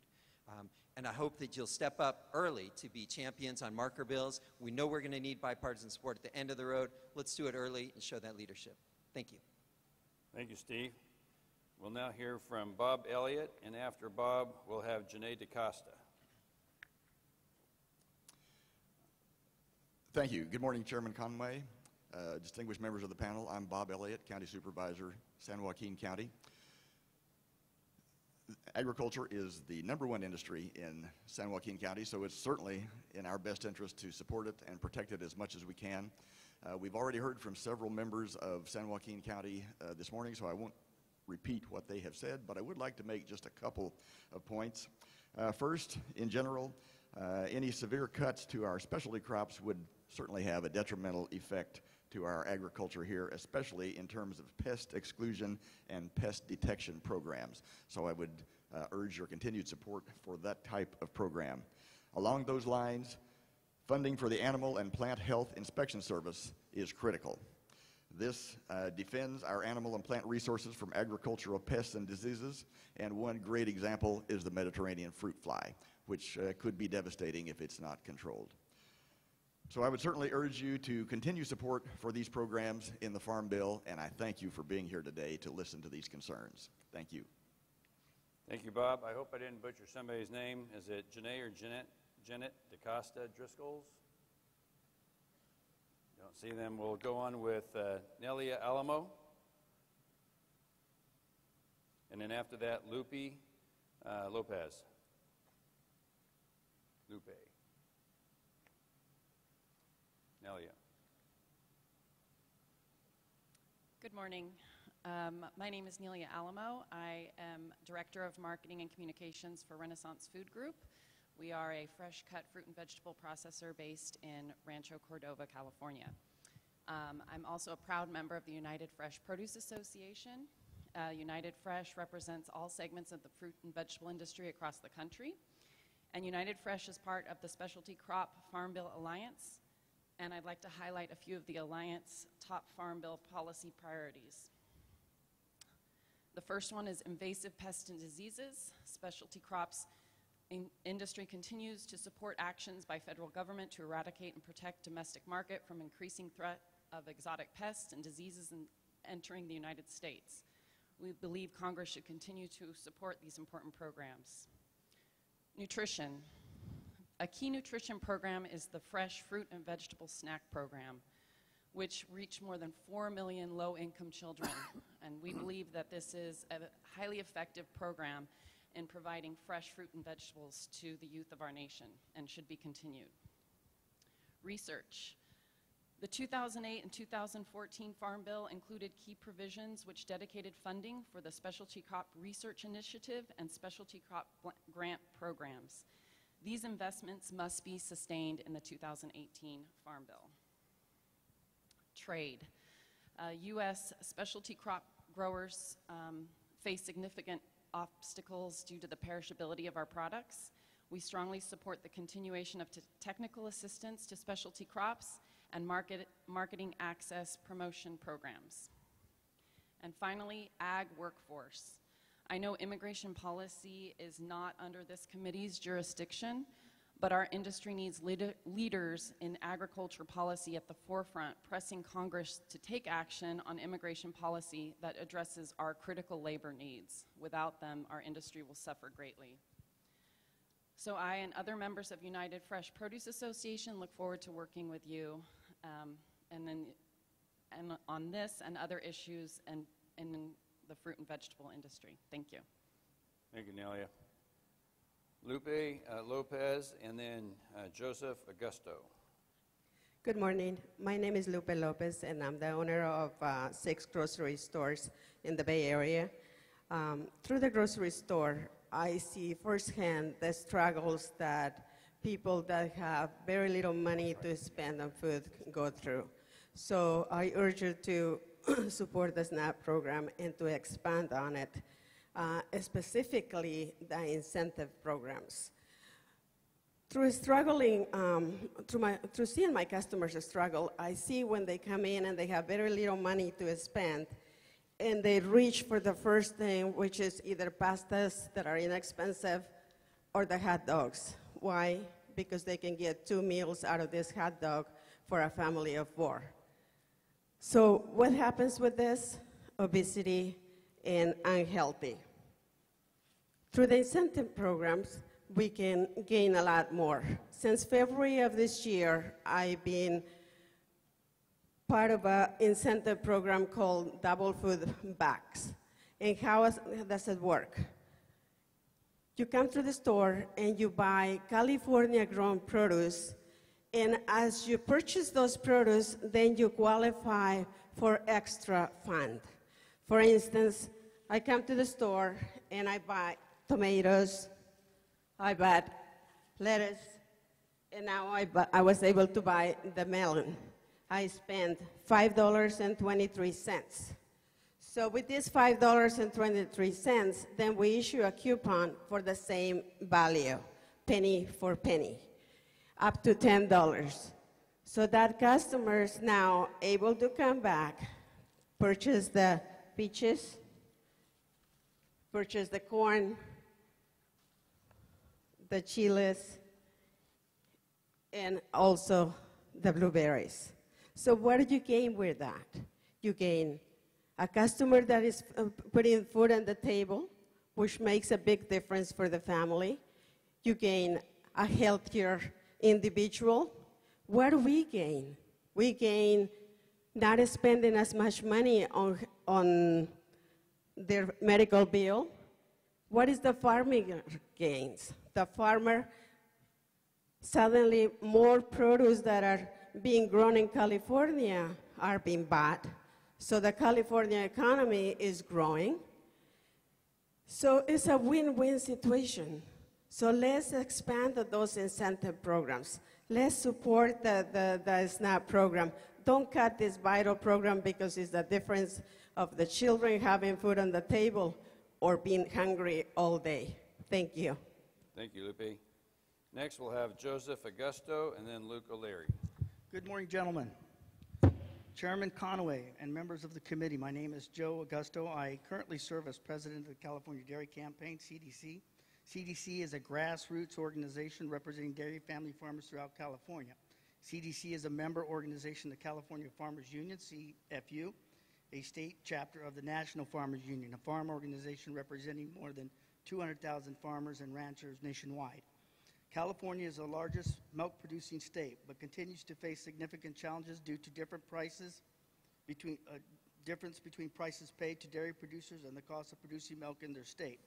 During this Farm Bill debate, our members consider it critical that Congress recognize the failure of the Dairy Margin Protection Program to provide an effective safety net, particularly for dairy farmers in California. Dairy farmers lack a real confidence in this program because they paid substantial premiums in the margin protection program in the first full year, and it failed to provide any sort of effective safety net.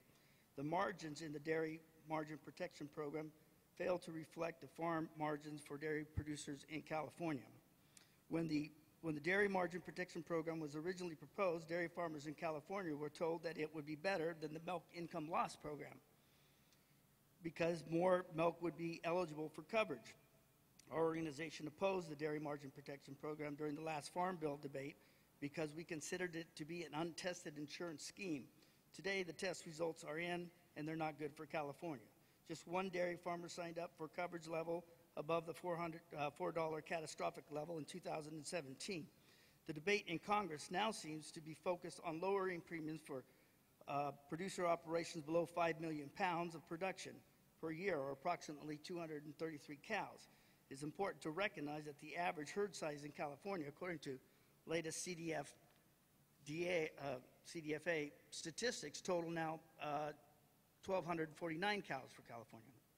Under the proposed changes passed by the Senate Agriculture Appropriations Committee, which has received some support from members of both House and Senate Ag committees, the premium rates for any production above 5 million pounds or operations above 233 cows would be approximately 10 times higher. Not only would this create an equitable system for larger operations in California, it would also insulate smaller dairies from any market signals and would increase milk supplies in the future regardless of market conditions, depressing milk prices further.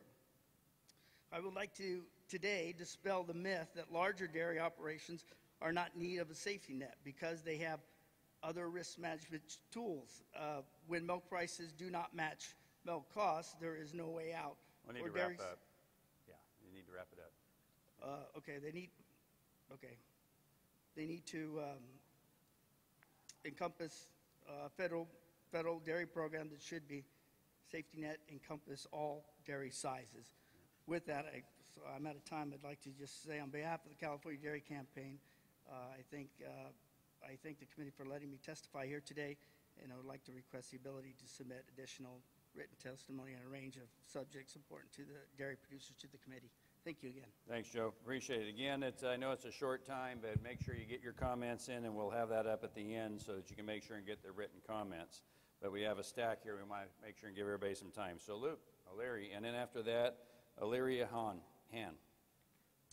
Good morning. My name is Luke O'Leary, State President of the California FFA Association. I'm here to just extend on behalf of the California FFA Association, as well as truly the national FFA organization, a reminder that agriculture industry as well as agricultural education are inherently tied. And as we consider the Farm Bill and consider the future of our industry, we must constantly consider those students who are beginning to join college and careers in the agricultural industry.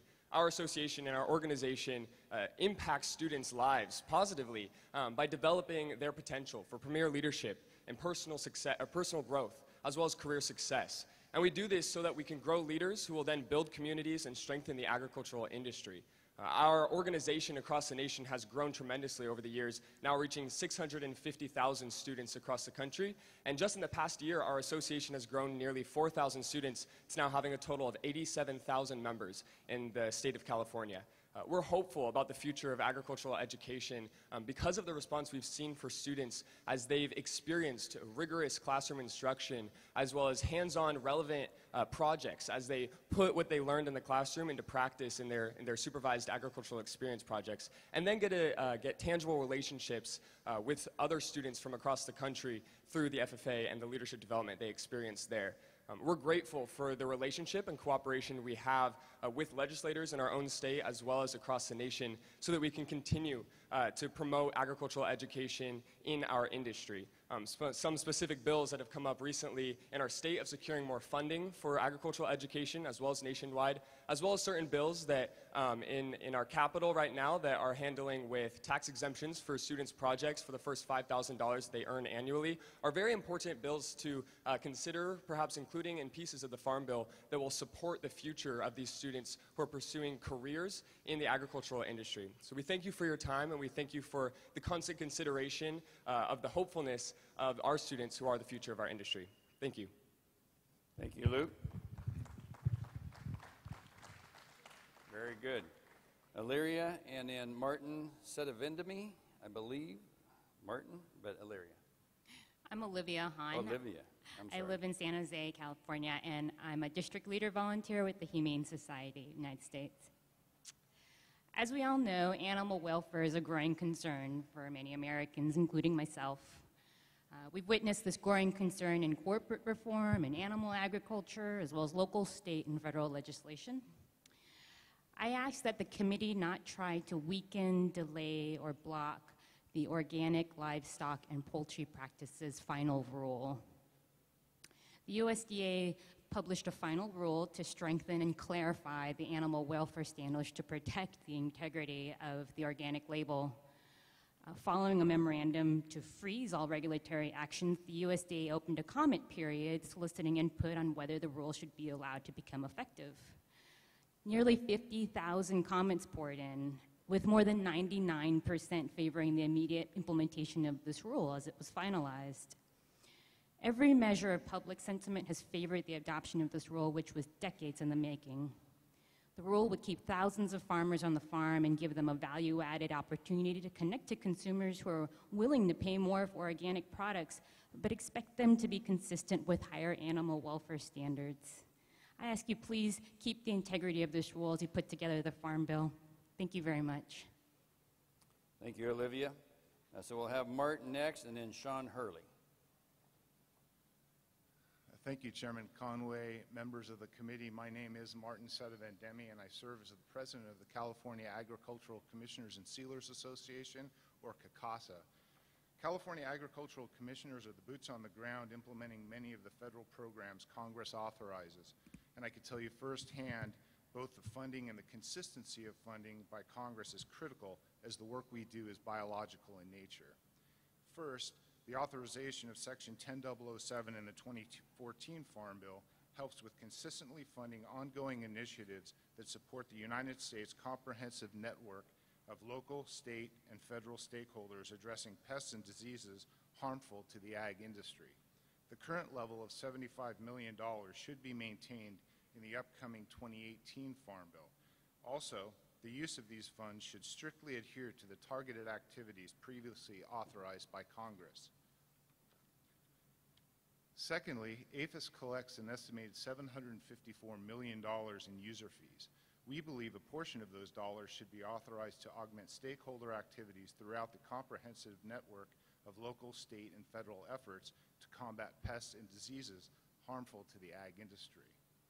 And lastly, in the forestry title, we urge your consideration of the U.S. Forest Service's fire borrowing and its impact on biological programs directed at improving forest health and reducing hazardous fuels.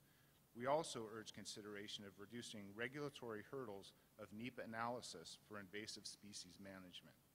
We understand that you have a tremendous task before you in crafting and passing the 2018 Farm Bill. CACASA supports the committee's efforts in maintaining a broad coalition of organizations interested in other important programs such as commodities, conservation, and nutrition. Thank you for your time, and we appreciate you coming to California. Thank you, Martin. Sean Hurley, and after that, John Pandel.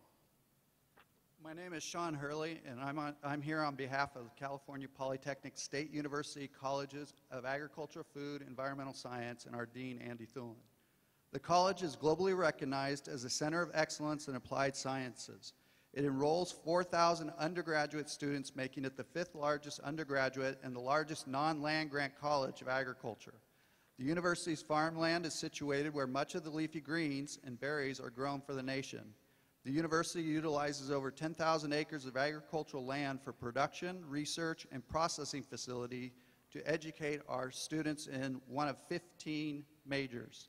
As the House Committee on Agriculture begins to draft a new farm bill, I ask that you please reinvest in non-land grant colleges and agriculture and Hispanic-serving agricultural college and universities, and also to reauthorize the McIntyre-Stennis capacity grants, Hispanic-serving institution educational grants, specialty crop research initiative, specialty crop block grants program, and the agricultural college and infrastructure improvement programs.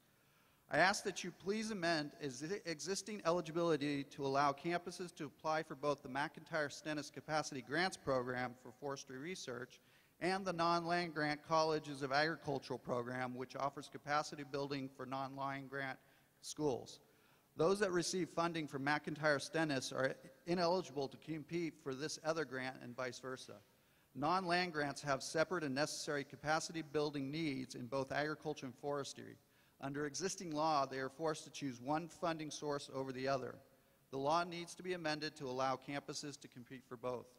The Specialty Crop Research Initiative provides grants to support research and extension for the specialty crop industry. California researchers received over $30 million from this program from 2008 to 2014. The Specialty Crops Block Grant Program provides grants for states to run competitive grants program for research, marketing, and education about specialty crops. As you know, California produces a large percentage of the specialty crops in the U.S., including 73% of the total domestic non-citrus fruit and 70% of the total vegetables in the U.S. These funding sources are extremely important for maintaining the technical capacity to produce these high-value, nutritious crops. Thank you for your time and consideration. Thank you, Sean. Next, we'll have John Pandel, and after John, Lester Patrick. John Pandel, I'm based in Delano, California. We bank about half of our money growing grapes in Central California. The other half of the money we turn crops into cash for other growers in California, New Jersey, Georgia, Mexico, Peru, and Chile. Two quick things and a big thing. One, country of origin labeling. Get rid of it. We argued about it for 10 years. We've had it for 10 years. We got nothing to show for it. You want to eliminate a few things like our president said? Let's get rid of that one. Second, some of the little regional promotional programs, like we have the Buy California, Jersey Fresh. I spend 75 days a year talking to retailers and wholesalers. I've had very little call for those types of deals. They've done their benefit. If the states want to do them or industry want to do them, fine, but the federal government doesn't need to fund that. The big thing is foreign trade. It is absolutely critical that the U.S. be viewed as a reliable market and supplier. We get, it looks like TTP is in the rest area for right now, but it is absolutely critical that we maintain and respect all of our other trade deals, especially NAFTA, which is such a big deal. Right now, there's rumblings on a lot of little sectors, the guys that want to go out and put dumping. Dumping cases have no place in the produce business. It should be prohibited. I've been involved in 5 dumping cases, both as an exporter and importer. They're like divorces. They're messy, expensive, and nobody wins. So dumping must be taken off the table as a remedy in the produce business. And since I got a little time, I want to thank you guys for serving in Congress. I couldn't put up with the incivility and the indignities that you guys got to deal with constituents, and my respects. Thanks, John. Next, we'll have Lester Patrick, and after that, Dulce Garcia. Good morning. My name is Lester Patrick. I'm from Stockton, and I'm currently a commissioner of the Housing Authority of San Joaquin County, which services low-income people throughout San Joaquin County with public housing, housing choice vouchers, and other related services. And I want to focus your attention just briefly on those people this morning and how cuts in the Farm Bill will impact them. Currently, there's about 303,000 California households receiving housing choice vouchers, and about 30,000 low-income people in California live in public housing and have an income, believe it or not, of less than $20,000 a year. Most of these households include children, the elderly, as well as the disabled, and are also SNAP recipients. 73% of low-income people pay more than half of their income towards rent, with very little left for food. So if there's support for SNAP is cut, then obviously this reduces the amount of money that these people then have for food, especially with the rate of increase in rent throughout California. For 11 years, I have conducted a mentoring program at 3 schools. And in doing so, I try to take students on field trips. One of the primary decisions that have to be made in planning a field trip is when to leave and when to get back so that the students can have food. Students should not have to make those kinds of decisions because some of them are required to then decide, do I go on the field trip or do I stay at school where I can get food? No student in the United States should be faced with making that kind of decision. However, the children of recipients of public housing do sometimes have to make those decisions. I respectfully urge you this morning not to cut any SNAP or any other program that fights hunger and food insecurity in the United States. Thank you very much for your attention. Thank you, Lester. Next, we'll hear from Dulce Garcia and then Lisa Kessler. Good morning, Chairman Conaway and members of the House Agriculture Committee. My name is Dulce Garcia. I am the Secretary and former Communications Officer of Region 5 for the Student Senate for California Community Colleges, and I reside in the Central Valley, the heart of California, Madera, where agriculture and supply of food is important in my town and nearby colleges. The Student Center for California Community Colleges is a nonprofit organization advocating for student rights at the local, regional, and state level. We do go to the Capitol and we do support bills up there, which represents 2.1 plus million community college students in California.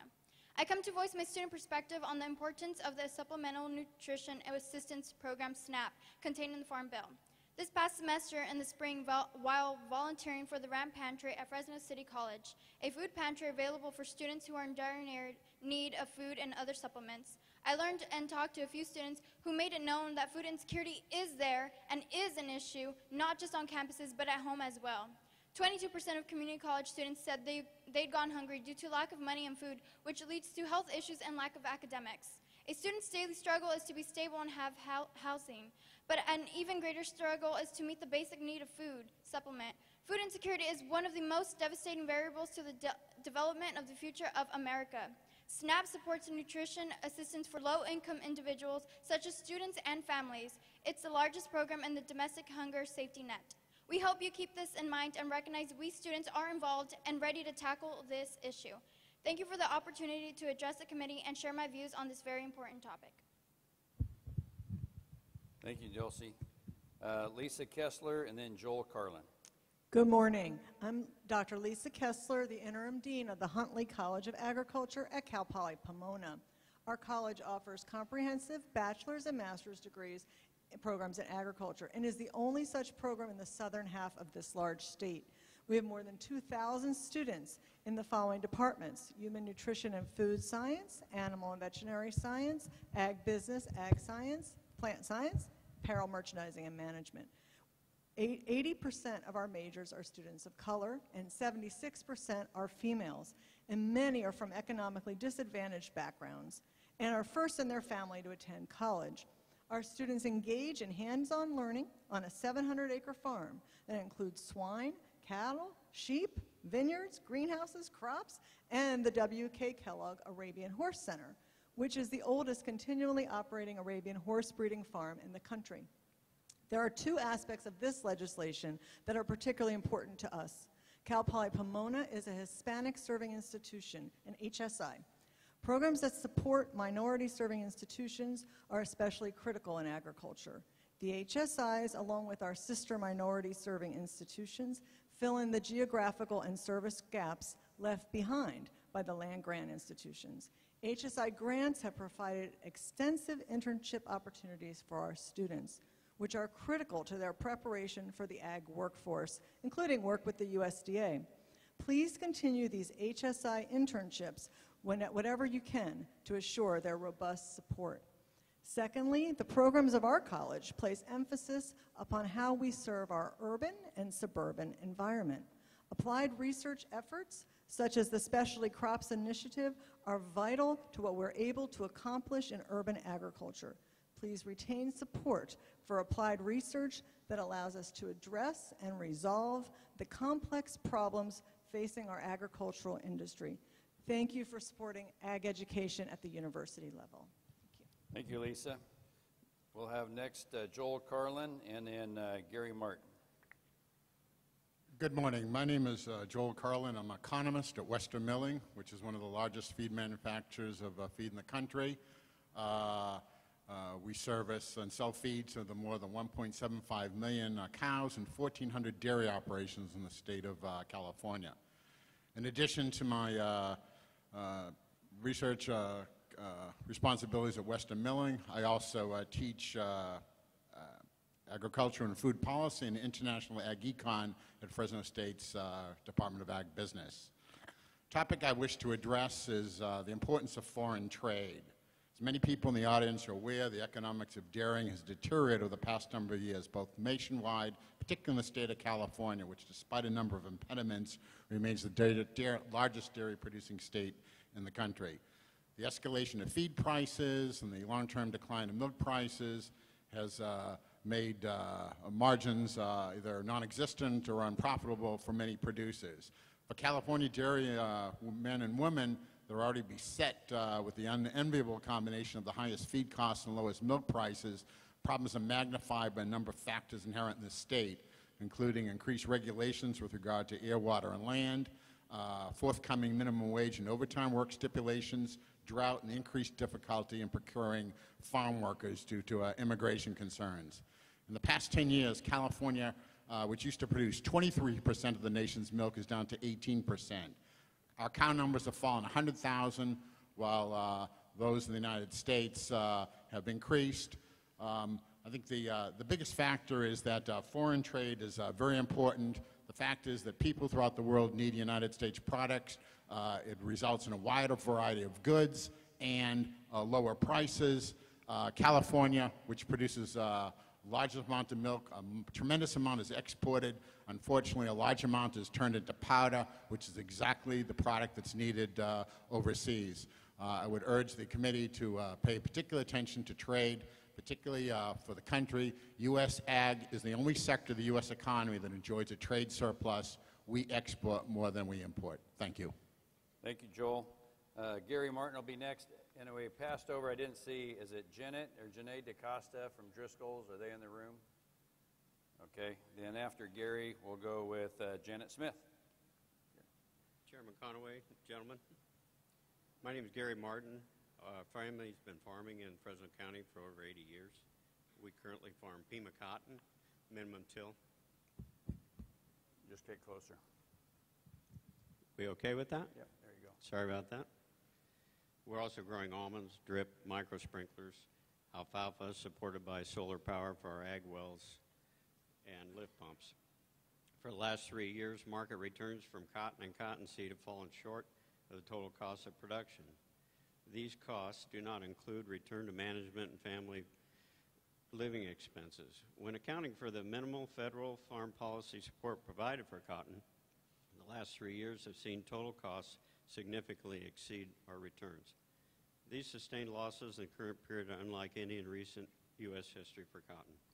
It is my hope that the administration can step forward and offer farmers like myself a bridge to the next farm bill with the Cotton Gin Cost Share Program. The last administration operated the program is extremely helpful to California growers like myself. It is imperative that comprehensive cotton support that is on par with other commodities be included in Title I of the next Farm Bill. Conservation programs continue to be extremely popular across the Cotton Belt. Specifically in California, the EQIP program is critically important in providing us with cost share funding to implement practices to help comply with the litany of regulations we face on our farms. I commend the committee for streamlining conservation programs in the 2014 Farm Bill. This has made it easier for NRCS to administer, more importantly, easier for producers like myself to utilize. These programs have become integral parts of many producers' operations and achieve the goal of protecting and improving the environment while also enhancing production on our operation. As commodity prices have fallen, these cost share programs have become even more important as a way for many producers to help cash flow their operations. I encourage you to continue the robust funding for our working lands cost share programs. Thank you for letting me speak. Thank you, Gary. Janet Smith and then Rudolph Villegas.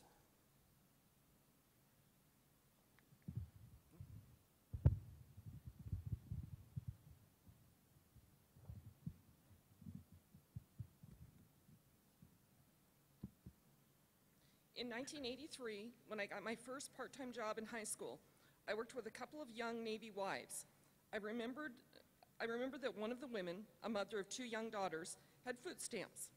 I don't know if she utilized the now eliminated FSSA program or if she was on the program now called SNAP. What I do remember was that despite military housing, subsidized child care, and having 2 full-time working parents, their family qualified for food assistance due to the high cost of living in the Silicon Valley. Representative Denham, I know that you were once enlisted in the Air Force. I am certain that you served with families in similar situations. In 2014, the USDA projected 22,000 military families were using SNAP to help support their families. 8% of veterans' families are utilizing the SNAP program. In 2014, the Center on Budget and Policy Priorities reported that nearly 100,000 veterans in California alone depended on the SNAP program to feed their families. In addition, more than 1/4 of recent veterans reported service-connected disabilities, which can make it harder to provide for their families. Households with a veteran who has a disability that prevents him or her from working are about twice as likely to lack access to adequate food as households that do not include compared to households that do not include someone with a disability. For veterans struggling to overcome obstacles to feed their families, SNAP makes a crucial difference. I am asking all of you to commit to maintaining SNAP funding and refuse to sever the SNAP program from the 2018 Farm Bill. Thank you. Thank you, Janet. It looks like we're going to be able to get all the cards that we have as long as everybody sticks to their 2 minutes, and I appreciate that, Janet. You were under, and so we're going to have Rudolph, and after that, Kimberly Holding. Good morning, Chairman Conway and members of the Agriculture House Committee. My name is Rudolph Villegas, and I am an executive officer for the Student Senate for California Community Colleges, a nonprofit organization which represents 2.1 million community college students in our state of California. I come to voice a student perspective on the importance of the Supplemental Nutrition Assistance Program, SNAP, contained in the Farm Bill. In a student's daily struggle, one primary consideration is securing stable housing, but even greater to that is the encumbrance to meet the basic necessity of food. Food insecurity is one of the most crippling instabilities to the development of the future workforce of America. SNAP supports low-income Californians, including students, seniors, disabled, children in special circumstances, out-of-work persons, and the general citizenry of this great country. I offer a personal experience to show by comparison the disparity experienced by others which are less fortunate than myself. At reaching the age of 18, I was immediately expelled to the world from my home. With no support but a bit of savvy, thankfully I leaned on the California Community College system to pursue my education and acquire a student worker job serving the public. I slept in the cold parks of San Diego, battling the weather and struggling to survive. At no point did I actually qualify for SNAP, however. The experience opened my eyes to the real struggles and daily realities of others which are of low income, which must have had it way worse than I did. In our particular demographic, I wish to stress the urgency of continued support for programs which assist us in meeting our basic needs. I appreciate the opportunity to address the committee and share my perspective on this important topic and for your consideration when you review this in the Farm Bill. Thank you very much. Thank you, Rudolph. Is Kimberly Holding? Okay, then we're going to go Leonard Van Eldren. There we go. And after Leonard, Don Ward.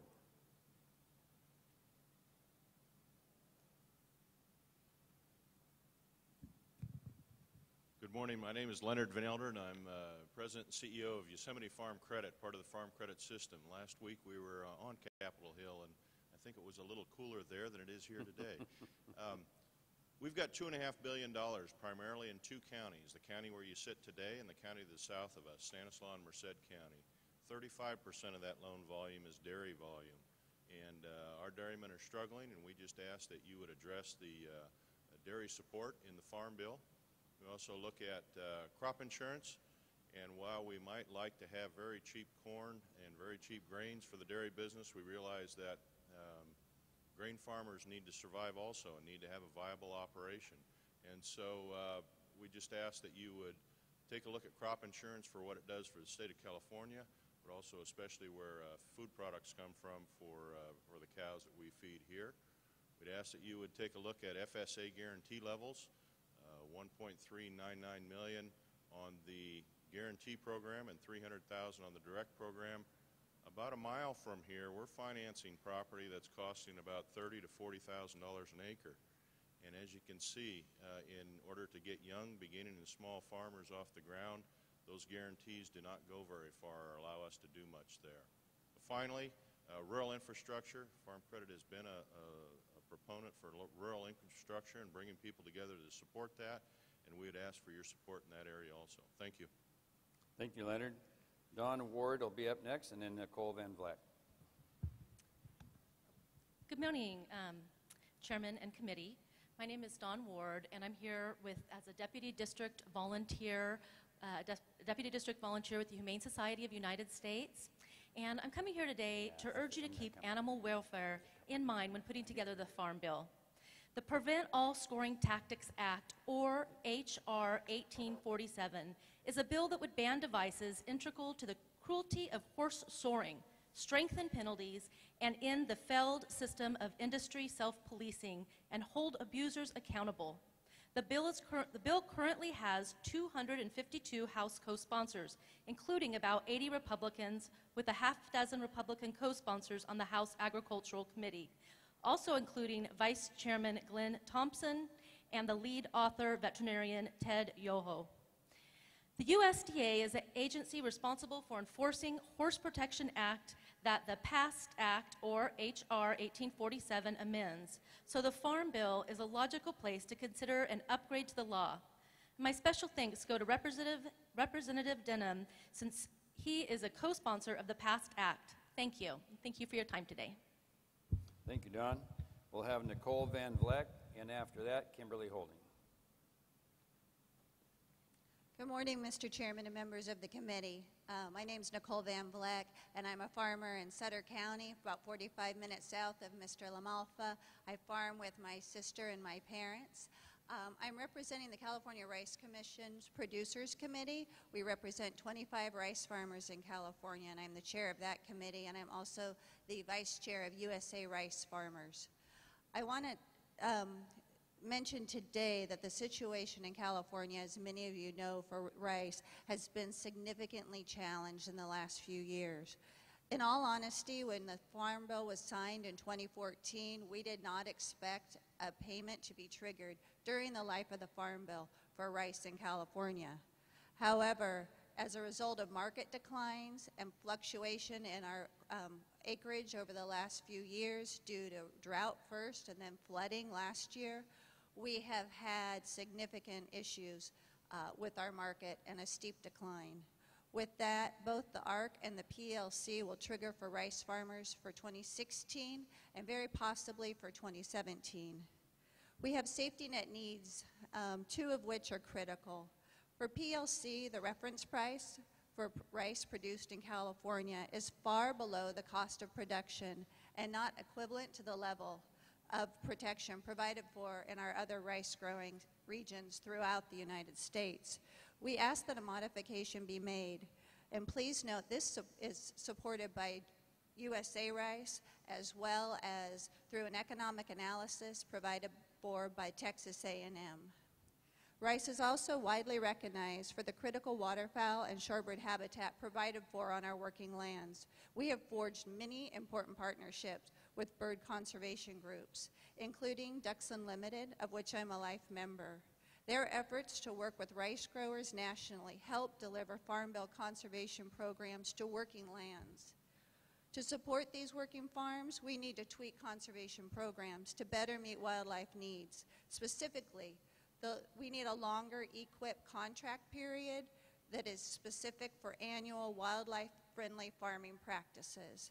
The wildlife would benefit from such a tweak if we could designate 5% of the available EQIP funds for enhancement of long-term health of our American flyways. Rice can help benefit those American flyways. I want to thank you for trying to get the Farm Bill done in a timely fashion.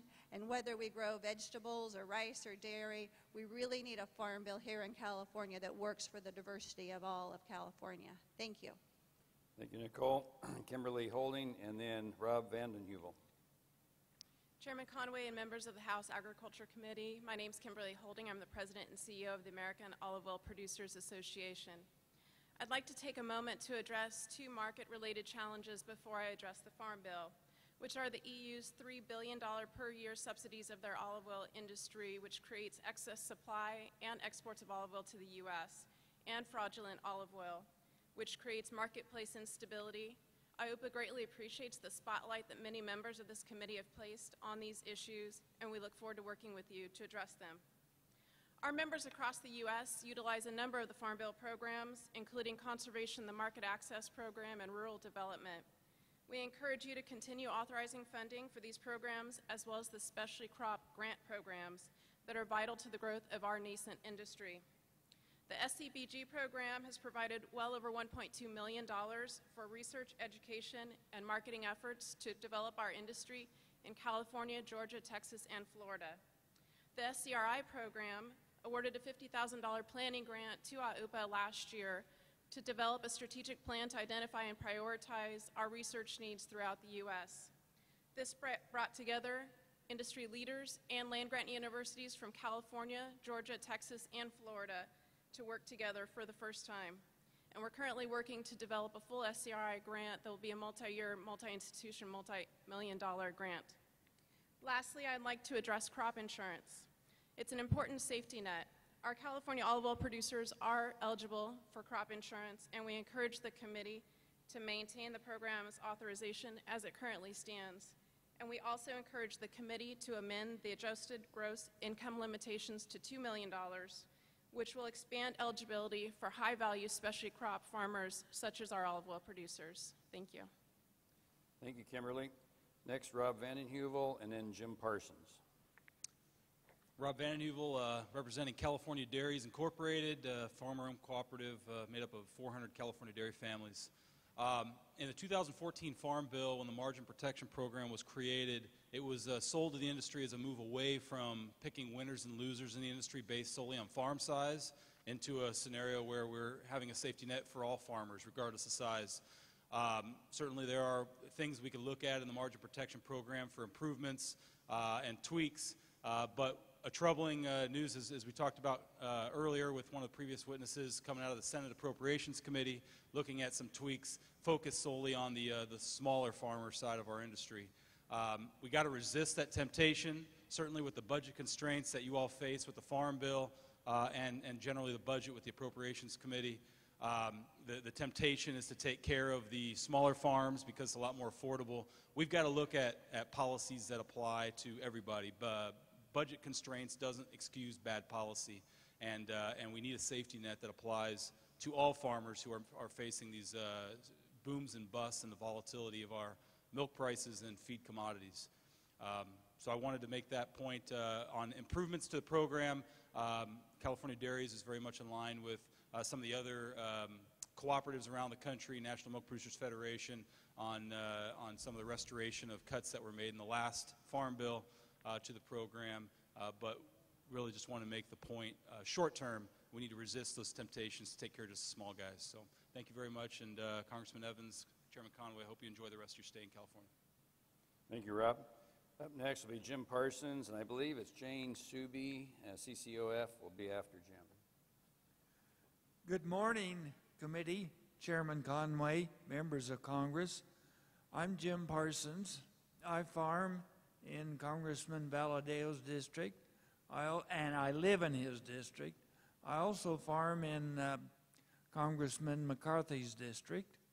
I farm dryland wheat, irrigated wheat, organic wheat,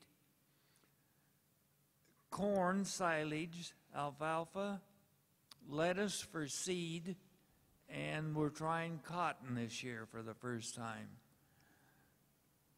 I have used the Farm Bill in the past.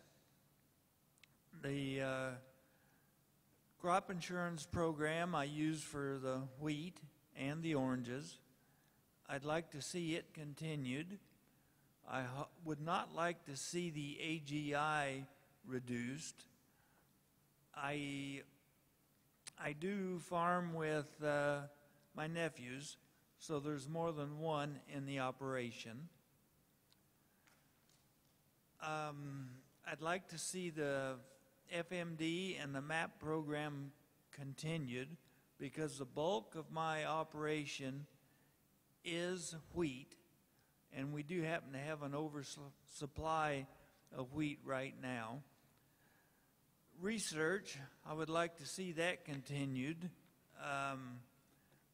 ARS Lab, when I visited it a couple years ago, was working on a program to get gluten out of wheat. I don't know how successful they've been, but they have been doing it.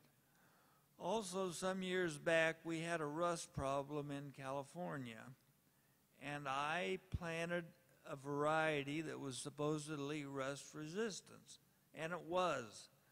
But eventually they came out with 515, which is some genes that are resistant to rust, so I sold my entire crop and purchased the 515 and went that way.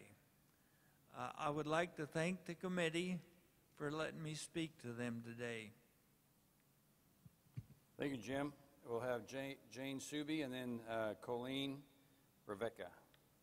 Thank you, sir, and thank you, Chairman Conaway, for convening a Farm Bill hearing session here in California, the mightiest agricultural state in the nation. And thank you, Congressman Denham, for hosting this meeting. I'm Jane Suby. I'm the Senior Policy Specialist for California Certified Organic Farmers. CCOF is a nonprofit organization that advances organic agriculture for a healthy world through organic certification, education, and advocacy. We represent 3,500 certified organic operations across the U.S., Mexico, and Canada. And here in California, we certify 2,000 organic farms and ranches. Organic production offers a remarkable opportunity for farmers and ranchers. It has reached $6 billion in farm gate value in the United States in 2015.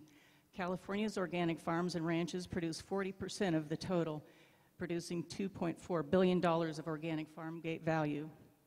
Together with the value of California's organic processed products, gross value of certified organic sales in California was $12.34 billion in 2016. Using a multiplier, we calculate that this has created 259,000 jobs in the state. To support existing organic farmers and ranchers and to create conditions that will attract new producers to organic, the organic infrastructure must be strong. We have submitted written feedback to the committee on our Farm Bill priorities and will today emphasize our top three. First, keep the National Organic Program strong. The National Organic Program is responsible for overseeing and enforcing organic standards in 50 states and overseeing the international organic supply chain. It's a big job, and they need adequate resources to do it. Second, bring dedicated organic research funds to baseline levels. We hope and request that the entire California congressional delegation that sits on this committee will recognize the importance of research and sign on as co-sponsors of the Organic Agriculture Research Act, which will provide much needed stability to the Organic Research and Extension Initiative. Third, please maintain the organic certification cost share program. It's important in making certification accessible to growers of all scales. We'll need to wrap up because we're going to try to get through everybody. So if you could put your comments in by written. Thank you very much for this opportunity. Thanks. We're going to really keep the time close because we want to get everybody in. So we have Colleen Rebecca and then Alan Moy. Hello, Chairman Conway and members of the Ag Committee. I'm Colleen Rebecca. I work at St. Anthony's in San Francisco. We are a special place that's located in the Tenderloin neighborhood of San Francisco, one of the poorest neighborhoods of the city. We've been around 67 years, and our flagship program is a free meal program. We serve an average of 2,400 meals a day. That's almost 900,000 meals a year to low-income, homeless San Franciscans, working poor folks, people who are housed but still have a lot of trouble making ends meet, veterans, seniors, and people with disabilities. We think of ourselves as the hands below the government-funded safety net. We run our programs without government support. But we run our programs in partnership with programs like SNAP and other programs in our community that help to serve the folks that we take care of every day. Our mission is to help people with basic needs that they have today, but also work towards a time when we can be out of business because we don't have people who are struggling to feed themselves in our community anymore. It's in that spirit that I'm here today. I want to talk about the importance of the SNAP program to the people that eat in our dining room. About 35% of the folks that eat in our dining room receive SNAP as well. With without the SNAP program, we would see business booming at St. Anthony's even more than it currently is. It's an important support for folks that are struggling to make ends meet and are struggling to make their lives better. And there's also a part of the SNAP program that our county has opted into called restaurant meals, which allows homeless people and people without access to kitchens to be able to use their SNAP benefits to get prepared food so that they can be able to, increase their stability with SNAP as well. Restaurant meals is really important and helps SNAP work for people, even people that don't have kitchens at home. And if you have any questions about it, I'd love to talk more or submit my comments. Thanks. Thank you, Colleen. We'll have Alan Moy and then David Absher. Good morning. My name is Alan Moy. I'm the Executive Director of the Pacific Coast Farmers Market Association. We are a nonprofit organization that operates more than 50 farmers markets in the San Francisco Bay Area. Our farmers markets provide economic opportunities for more than 260 California farmers. These are small-scale specialty crop farms, nearly all of them family-owned and operated. I strongly encourage you to keep the unique needs of these farms in mind as you craft the next farm bill. To be successful, these farms need three things: assistance to grow and harvest their crops on their farms, healthy markets in which they can sell those crops, and customers with the means to purchase their crops. The 2014 Farm Bill made great advances in each of these three areas. In California, under the very able management of the California Department of Food and Agriculture, the Specialty Crop Block Grant Program has produced important research to assist small-scale farms with production, harvesting, and post-harvest handling. Markets for specialty crops are strengthened by the investment of USDA's Farmers Market Promotion Program and Local Food Promotion Program.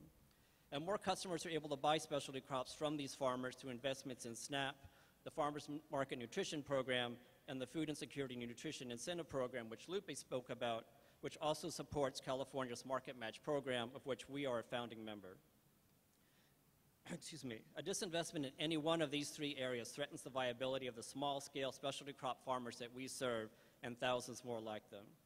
If we do not continue to support these programs that strengthen the small-scale farmer, we are also closing off the path to the new farmers that will follow.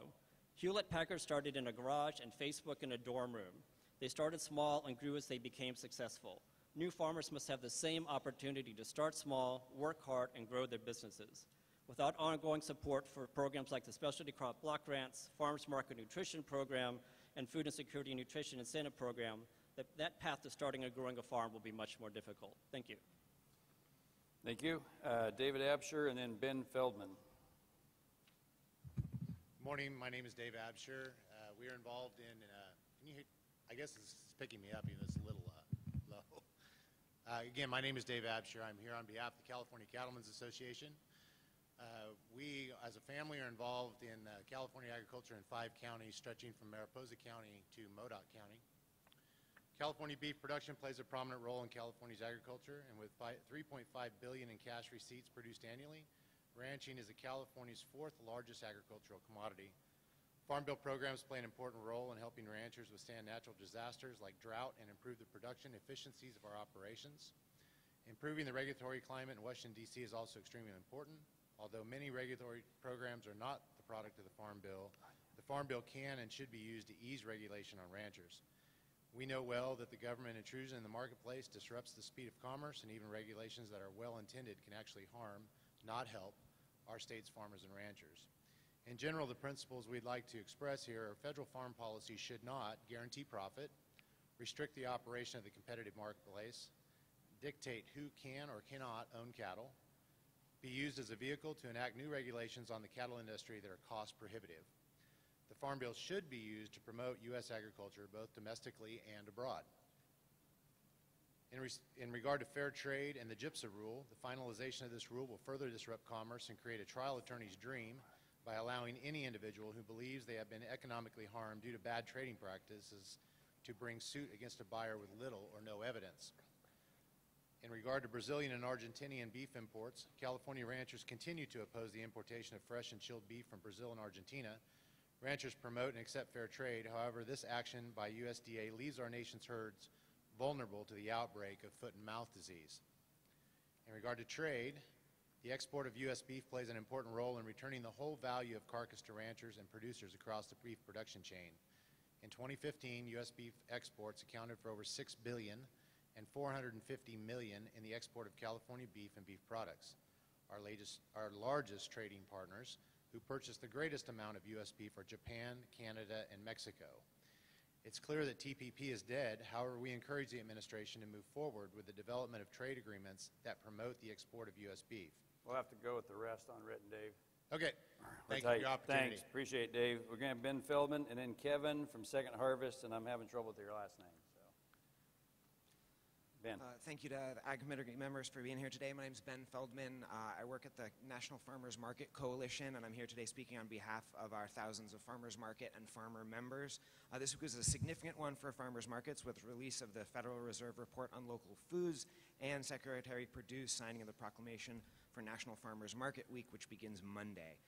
The report, titled Harvesting Opportunity, highlights the significant role local food and farmers markets in particular play in developing new and beginning farmers, improving long-term farm viability, and generating economic growth in rural communities. The report also notes the need for increased education, partnerships, and research, as well as investment and development in the sector. And to that end, I'd like to speak to you today about 3 programs. The first is SNAP at farmers markets.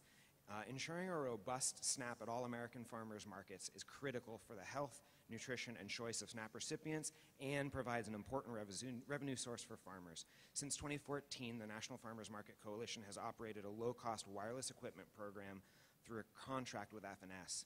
In 2016 alone, this program supplied 892 wireless terminals to farmers and farmers markets. We would ask for support in resolving FNS's one location, one machine policy. This policy is both burdensome to markets and wasteful of taxpayer money. We appreciate the support that Ag Committee members have provided to us on this issue already. We'd also ask for your support in maintaining efforts to increase SNAP redemption at farmers markets. Related to the SNAP program is the Food Insecurity Nutrition Incentive Program, which some commenters have already spoken to today. In its first year, this program generated over $14 million in additional funds for American farmers, and 75% of the participants report increasing consumption of fruits and vegetables as a result of the program. Please continue FINI funding at or above previous levels. Preserve the local and direct-to-consumer priority that was included in the 2014 Farm Bill. We'd encourage you also to consider reducing matching requirements for farmers markets, especially at the pilot level, and simplification of the evaluation component. Last but not least, the Farmers Market and Local Food Promotion Program has been an effective and important factor in the growth of farmers markets over the last 10 to 20 years. A 2013 study found that the modest investment as a result of the FMPP grants, customer attendance increased by 47% and vendor sales by 27%. Please continue funding for this program at or above previous levels. Thank you for taking the time. I appreciate that. I know a lot of people have waited to get their words in, so I'm going to be a little really kind of tight on it. Kevin and then Ron Ratto. Kevin Hewer, Second Harvest Food Bank, Santa Cruz County, based in California's beautiful Pajaro Valley. My message is about SNAP. When SNAP is strong, my food bank is strong, and my community is strong. When SNAP is weakened, my food bank is weakened, my community is weakened. Our food bank runs a pretty lean operation. For every single dollar that we receive, we can turn that into 4 healthy meals. That's a good thing because I have to feed about 1 in 5 local residents in our service area. Some of your colleagues have proposed a 25% cut to SNAP, so I just want to give you a little perspective of what that looks like from my seat. As we heard, for every single bag of groceries that a food bank can distribute, SNAP does 19. So what that means is when I make my delivery to the senior center, for every 1 bag that I can hand out, that means there's 5 seniors that may have to choose between looking at their prescription refill and their food budget. When I go out to the Head Start Center and distribute bags of food to the parents, it means 5 kids might have to wonder, why isn't mom sitting down at the dinner table anymore? When I go and deliver out to the VFW, it means 5 veterans might have to think about getting that PG&E shut-off notice. So that's what cuts to SNAP look like in my neck of the woods. And this is in one of the most bountiful ag-producing regions in the richest state in the greatest country in the world. SNAP is highly effective. It's highly cost-effective at reducing hunger and hardship, boosting nutrition, and supporting a healthy economy, especially with our ag partners.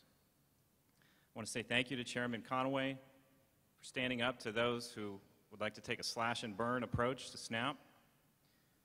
Your level-headed approach to look at policy analysis and to really listen to the needs and the stories of the community is much appreciated. Lastly, I just want to say that without SNAP as a strong first line of defense, I cannot make up the difference. The food is not there and the dollars are not there. So it only means more hunger, more hardship, and more lost opportunities for vulnerable people and communities struggling to get on more stable footing. Simply put, SNAP works. We'll have to end it there, Kevin. Sorry. All right. I'm going to get just out of respect for those that are still here. So Ron Ratto, and then Ellie Zegas. Good morning, Chairman Conaway and Congressman. Thank you for coming to Modesto along with your staffs. Ratto Brothers is a 100-year-old grower of fresh market vegetables. We're harvesting vegetables every day to present in the produce markets and retail grocery stores in California and elsewhere. Our biggest problem at the farm at this time is labor. We've tried to recruit labor at local grocery stores, at going to flea markets, visiting early morning bakeries, every which way we can think of. And although I realize it's not in the purview of your committee, it's the predominant problem that we have in our farm operation at this time. Another problem that we're experiencing in agriculture in California is nitrates in groundwater. It's an issue that affects communities up and down California, both at the farm level but also in small towns. As the committee considers what to do in the Farm Bill, if there's a way that the committee can consider the issue of nitrates in groundwater and how it might assist communities that need to provide safe drinking water for its citizens, I urge you to do so. Other possibilities in the Farm Bill would be, what would be the possibilities for research? If you can consider research possibilities in automation and mechanization that would save labor. Another area of research would be into food safety. A third area of research would be into pest and disease issues and biologic controls of pests. Last of all, as you reconsider how to renew the SNAP program, please continue to include fresh vegetables and produce as a main feature of that program. Thank you very much. Thank you, Ron. Ellie Zegas, and then Mark McKean. Thank you. Good morning, representatives. My name is Eli Zegas. I'm the Food and Agriculture Policy Director at a nonprofit organization, SPUR, based in the Bay Area with offices in San Francisco, San Jose, and Oakland. I'm here today with two main asks for you. The first is to continue and expand healthy food incentive programs. Lupe talked about the Double Up Food Bucks program that we are working with her on in San Jose and Gilroy, and you've also heard about it from Alan Moy and Ben Feldman as well as others. This is a program that works. It works in two ways. It makes healthy food more affordable for SNAP recipients, and it does that by providing matching dollars. In the last Farm Bill, the Congress provided $100 million for pilot programs, and we are a beneficiary of that as one of the grant recipients, as are many, many people across the country. This program works by making the healthy choice an easier choice to do as a supplement to SNAP. And we know that has public health impacts, and you've heard from many others how SNAP and more money for SNAP can help kids in school and adults be better workers. It's just good across the board. We also know it works, and this is what Lupe touched on, is that healthy food incentives support produce growers here in California and nationally in other places. Our program matches California-grown produce and gives SNAP recipients a coupon that they can then spend on any produce in the store. There are similar models I think you've heard about in other parts of the country. And having additional funding in this Farm Bill to continue these pilots and see how we can make this program permanent would be the right way to go.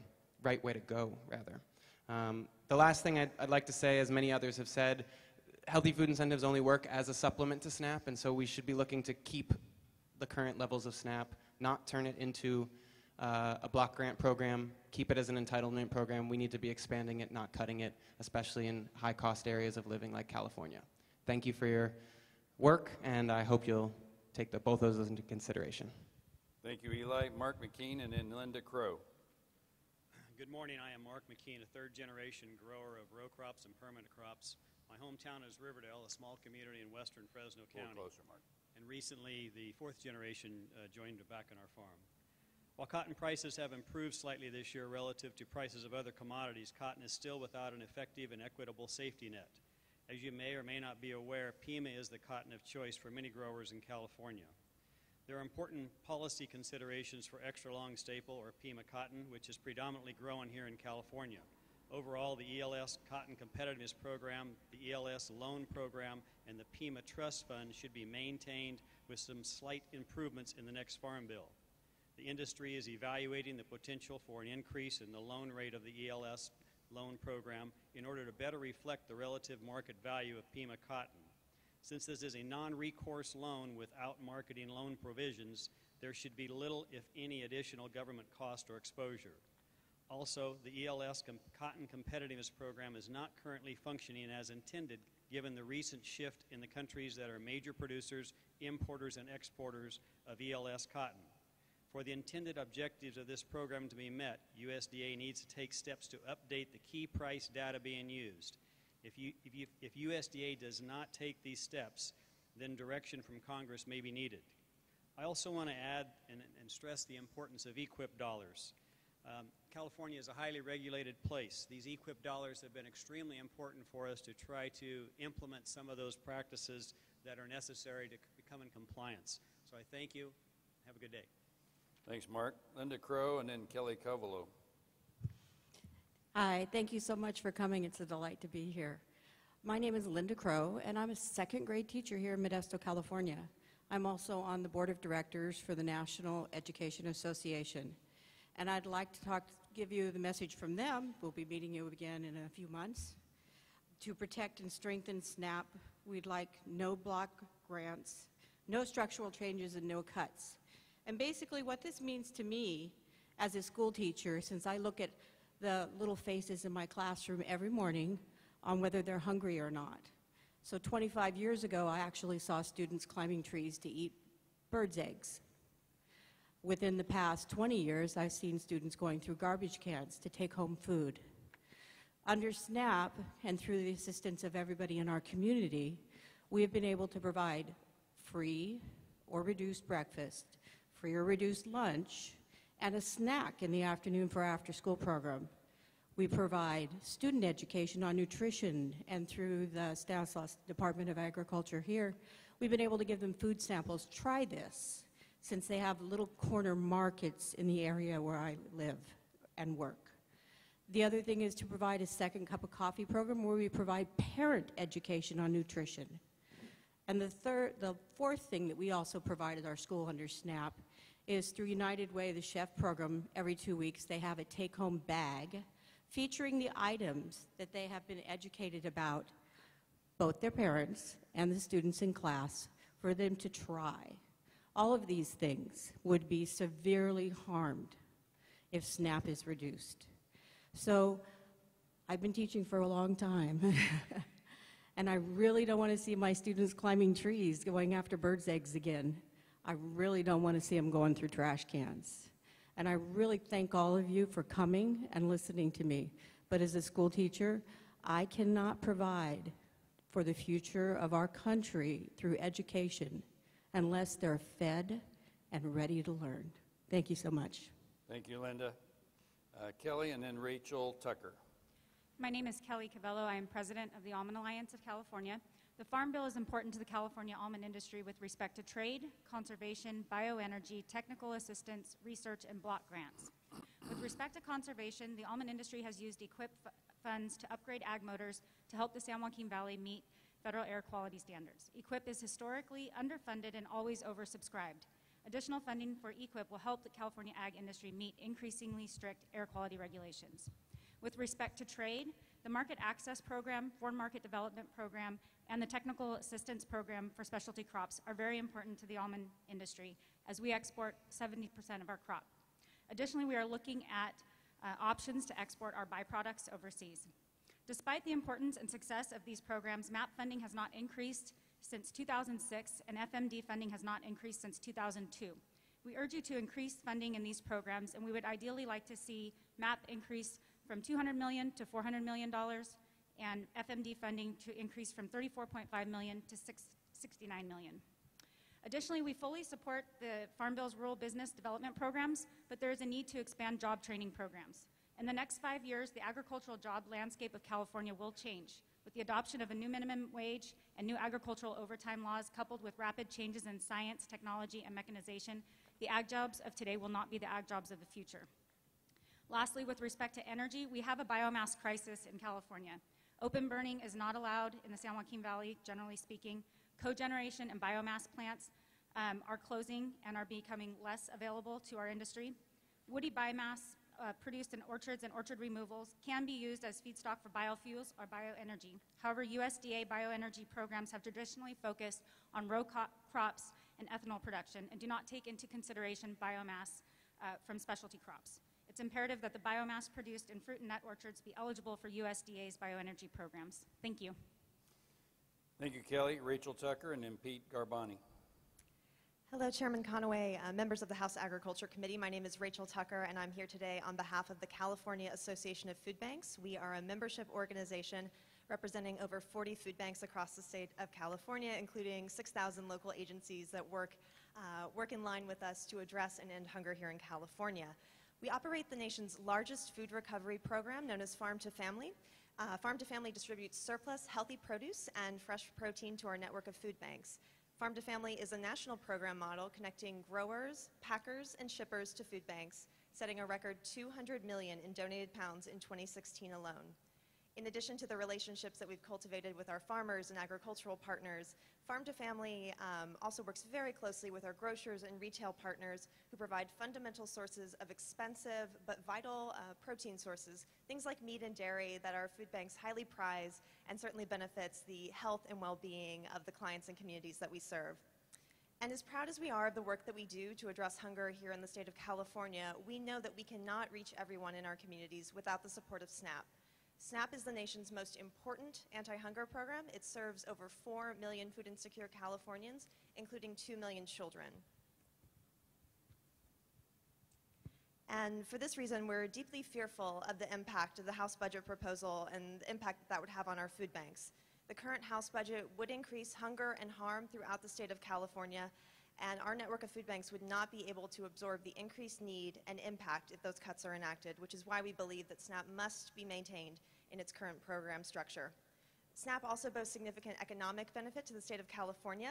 The program drives over $7 billion in local economic activity, particularly in our rural communities, and it's one of the most effective economic stimulus programs throughout the federal government, generating roughly $1.70 in local economic activity for every dollar that is spent in SNAP. We thank you for the opportunity to provide public comment and speak to the importance of the program. Thank you for your consideration. Thank you, Rachel. I'll do Pete, and then Cindy Lashbrook. Good morning. My name is Pete Garbani, and I work for Lana Lakes, a national cooperative representing over 2,000 dairy farmers across the U.S. In fact, we have some dairy farmers in the Pennsylvania area, so glad to see you here, Congressman Evans. What I'd like to first say is that Lana Lakes supports federal policy through the Farm Bill that promotes an economically healthy and competitive U.S. ag sector. American farmers, ranchers, and the co-ops they own must have the certainty of a comprehensive 5-year farm bill past 2018. We urge Congress to support a responsive safety net together with adequate funding that incorporates improved, comprehensive risk management tools, including Title I and crop insurance for producers and their cooperatives. On the lines of dairy, we urge Congress to improve the margin protection program for dairy producers and to support the development of an insurance program for milk through USDA's Risk Management Agency.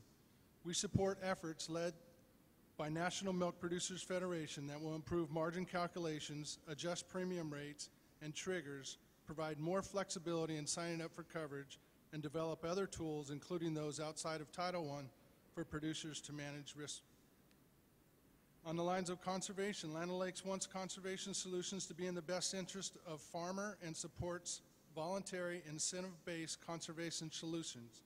We want farmer cooperatives to work alongside USDA to help farmers with the know-how and the tools to make the best decisions for their individualized situation.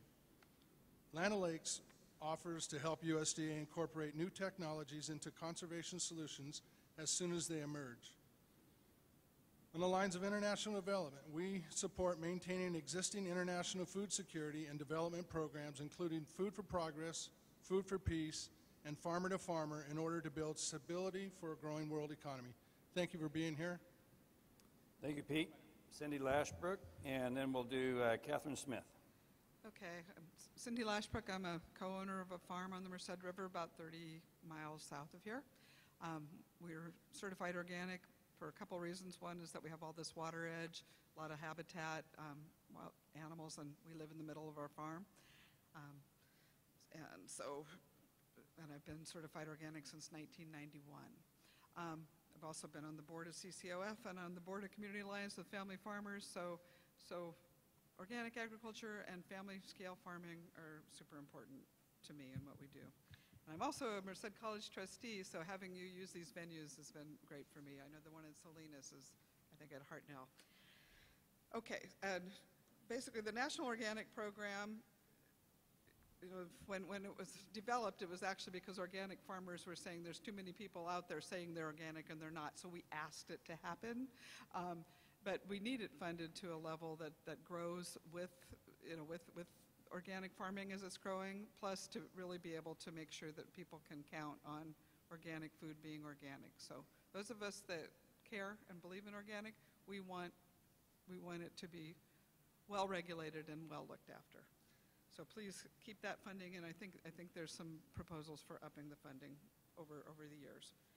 The specialty crop block grants, and I really want to thank your former colleague, and I know some of you weren't there yet, but Dennis Cardoza really fought to bring California agriculture into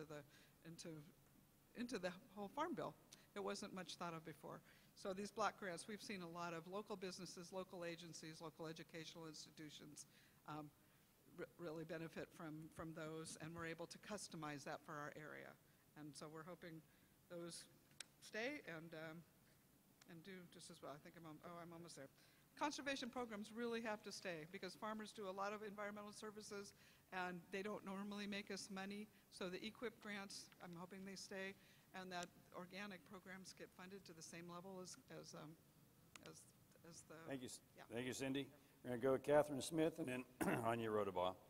Hello, my name is Catherine Smith, and I'm a student of John H. Pittman High School in Turlock. I've just finished a Girl Scout Journey project dealing with nutrition. This project helped me learn about local foods and how they have a smaller carbon footprint and less loss of nutrition due to aging and transport.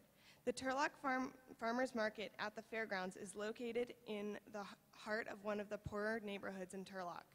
It makes healthy food easily accessible for the people who live there. They accept SNAP payments at that farmer's market. This also helps benefit the local farmers who are selling their products there by increasing sales. It is important to our community to protect the SNAP program and not separate the bill from the Farm Bill. Thank you. Anya, you got to be up here. I'm going to do Abigail Hart next, and then you got to be up here at the speaker because we're really, really close and we're really tight on time. There comes Anya. Abigail Hart after that. It's time? Yep. Go. Good morning. My name is Anya Rodabaugh. I'm the CEO of Western United Dairymen. I will keep it brief because I understand you guys have been here for a while. It's hot. We need some different calculations associated with feed adjusters on the MPP program. So we're going to go ahead and submit our comments in the long, lengthy fashion. But again, I appreciate your time today and thank you for coming to California. Thank you, Anya.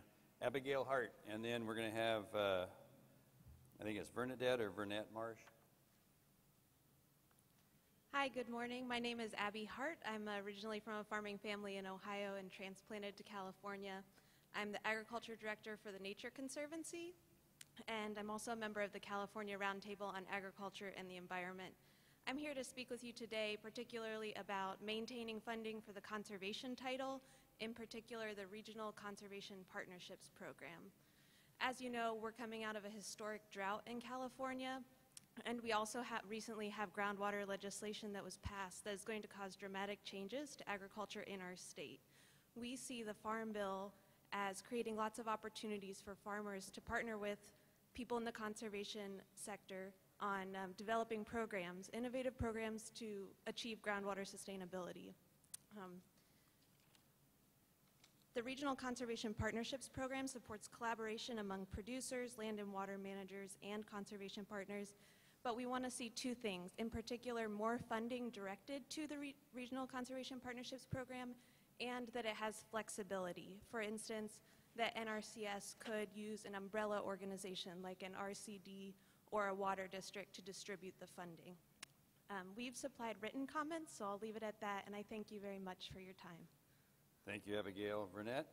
Yes, I'm Vernette Marsh. I'm from Colusa County, and I'm glad to see Lamalfa here. Our family's a seventh-generation farmer, but I'm also a public health nurse for many, many, many years. I support the ongoing food programs, the SNAP programs. I would like to see someone take a look at the internal operation of food stamps, SNAP, and all of them for their nutritional content. The distribution has been to allow the families to make their own choices. I think education within it is good, but there's too much junk food being allowed to be purchased with using the nutrition programs. And I would like to see the junk food portion of it. I've been told the cereal people will be angry, but sorry, sugar cereal, candy, cookies, those foods are not nutritious foods. And I would like to see some way them being taken out. And I think SNAP does a good job, WIC does a good job, but there's the other segment that needs to be looked at. Great. Thank you. Thank you, Vernette. We're really close. We're 11:55. We have two more, Mr. Chairman. I'll give them a minute each, if that's okay with you, so that way we cover them all. I know some of these have already been covered, but Janet McCarthy and Chris Wynn, if you'll come up. And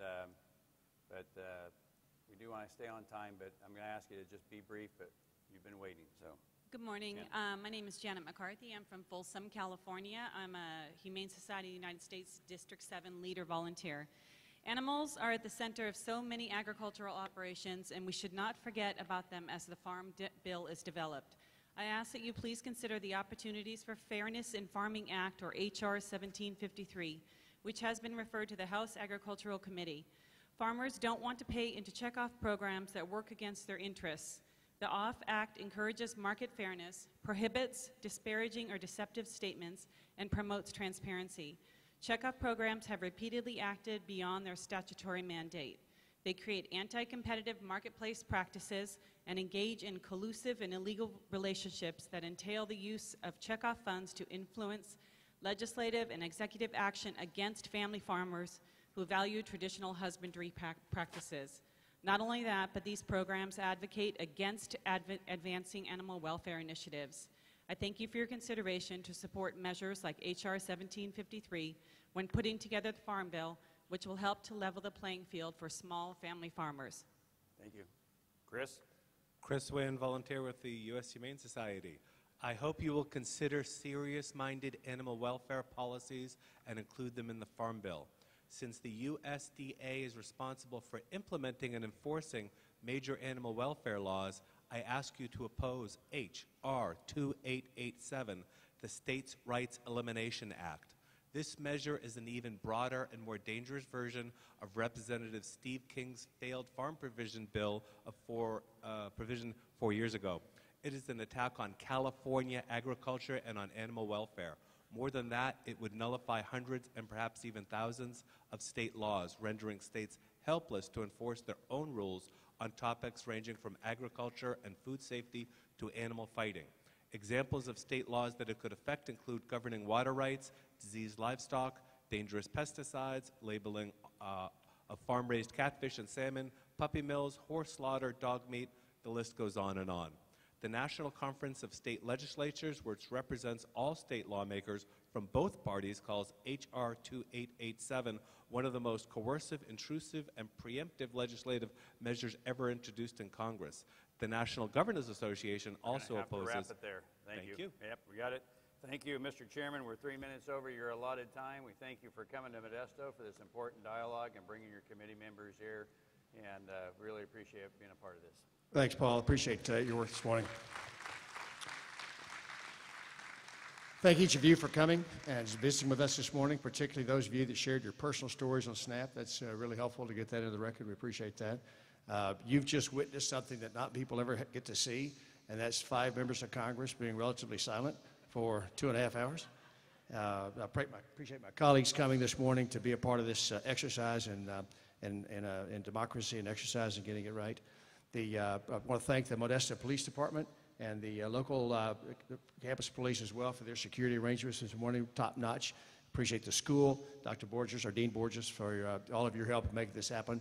I want to thank my staff and all the other staffs who participated in this, making this happen this morning and making that move forward. We have challenges on the Farm Bill. Not many of the presenters this morning asked for less money. I don't remember hearing one ask for less money.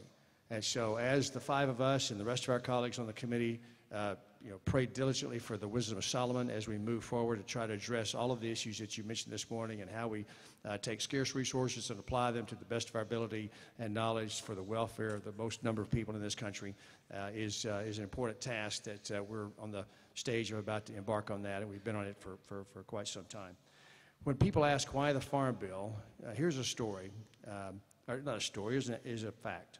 The top 20% of the economic food chain in America, those people in our society who make the most money, spend more on food than the bottom 20% of the economic food chain make in disposable income. Think about that.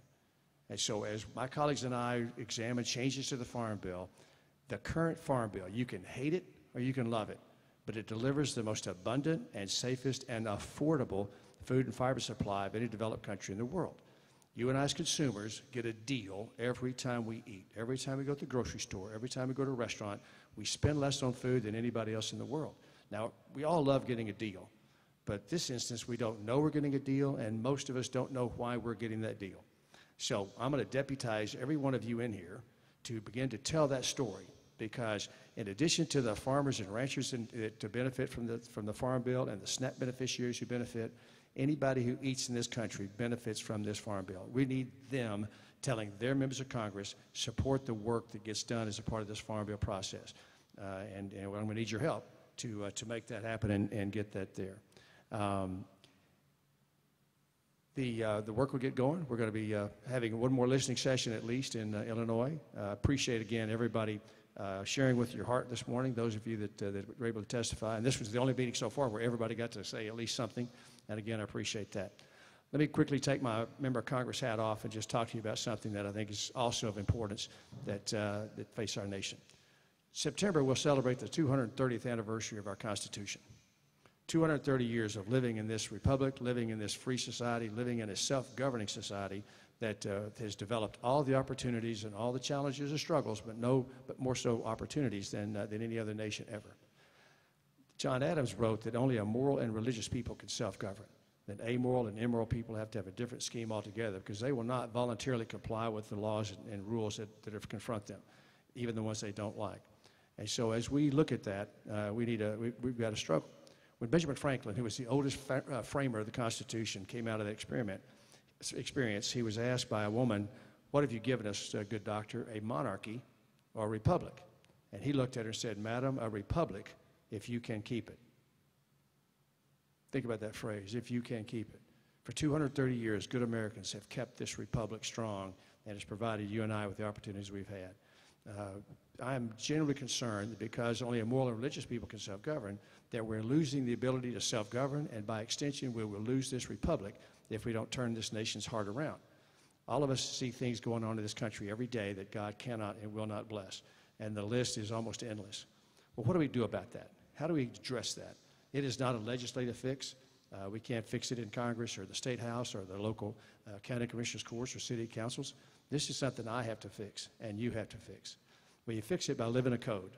I live the Judeo-Christian model. Jesus Christ is my personal Savior, and I try to live His tenets every single day, and some days I'm better at than others. But you have to live a code as well. You and your family, your neighborhood, community, all of us have those concentric rings of influence where every day we have to stand up for the truths and the values that have supported and sustained this republic for some 230 years. We've got good men and women in uniform who stand in the breach every day around this world to protect us from bad guys. They put their lives on the line to make that happen. I'm asking you to put something on the line as well. Be a part of that group that's going to reclaim that moral high ground, that's going to claw back the moral authority to continue to self-govern. Because if we don't do that, then at some point, the history of this nation will be written that says that long, slow, miserable decline in oblivion that was the grand experiment in self-governance began in the second decade of the 21st century. You and I do not, I believe, want to be a part of that exercise.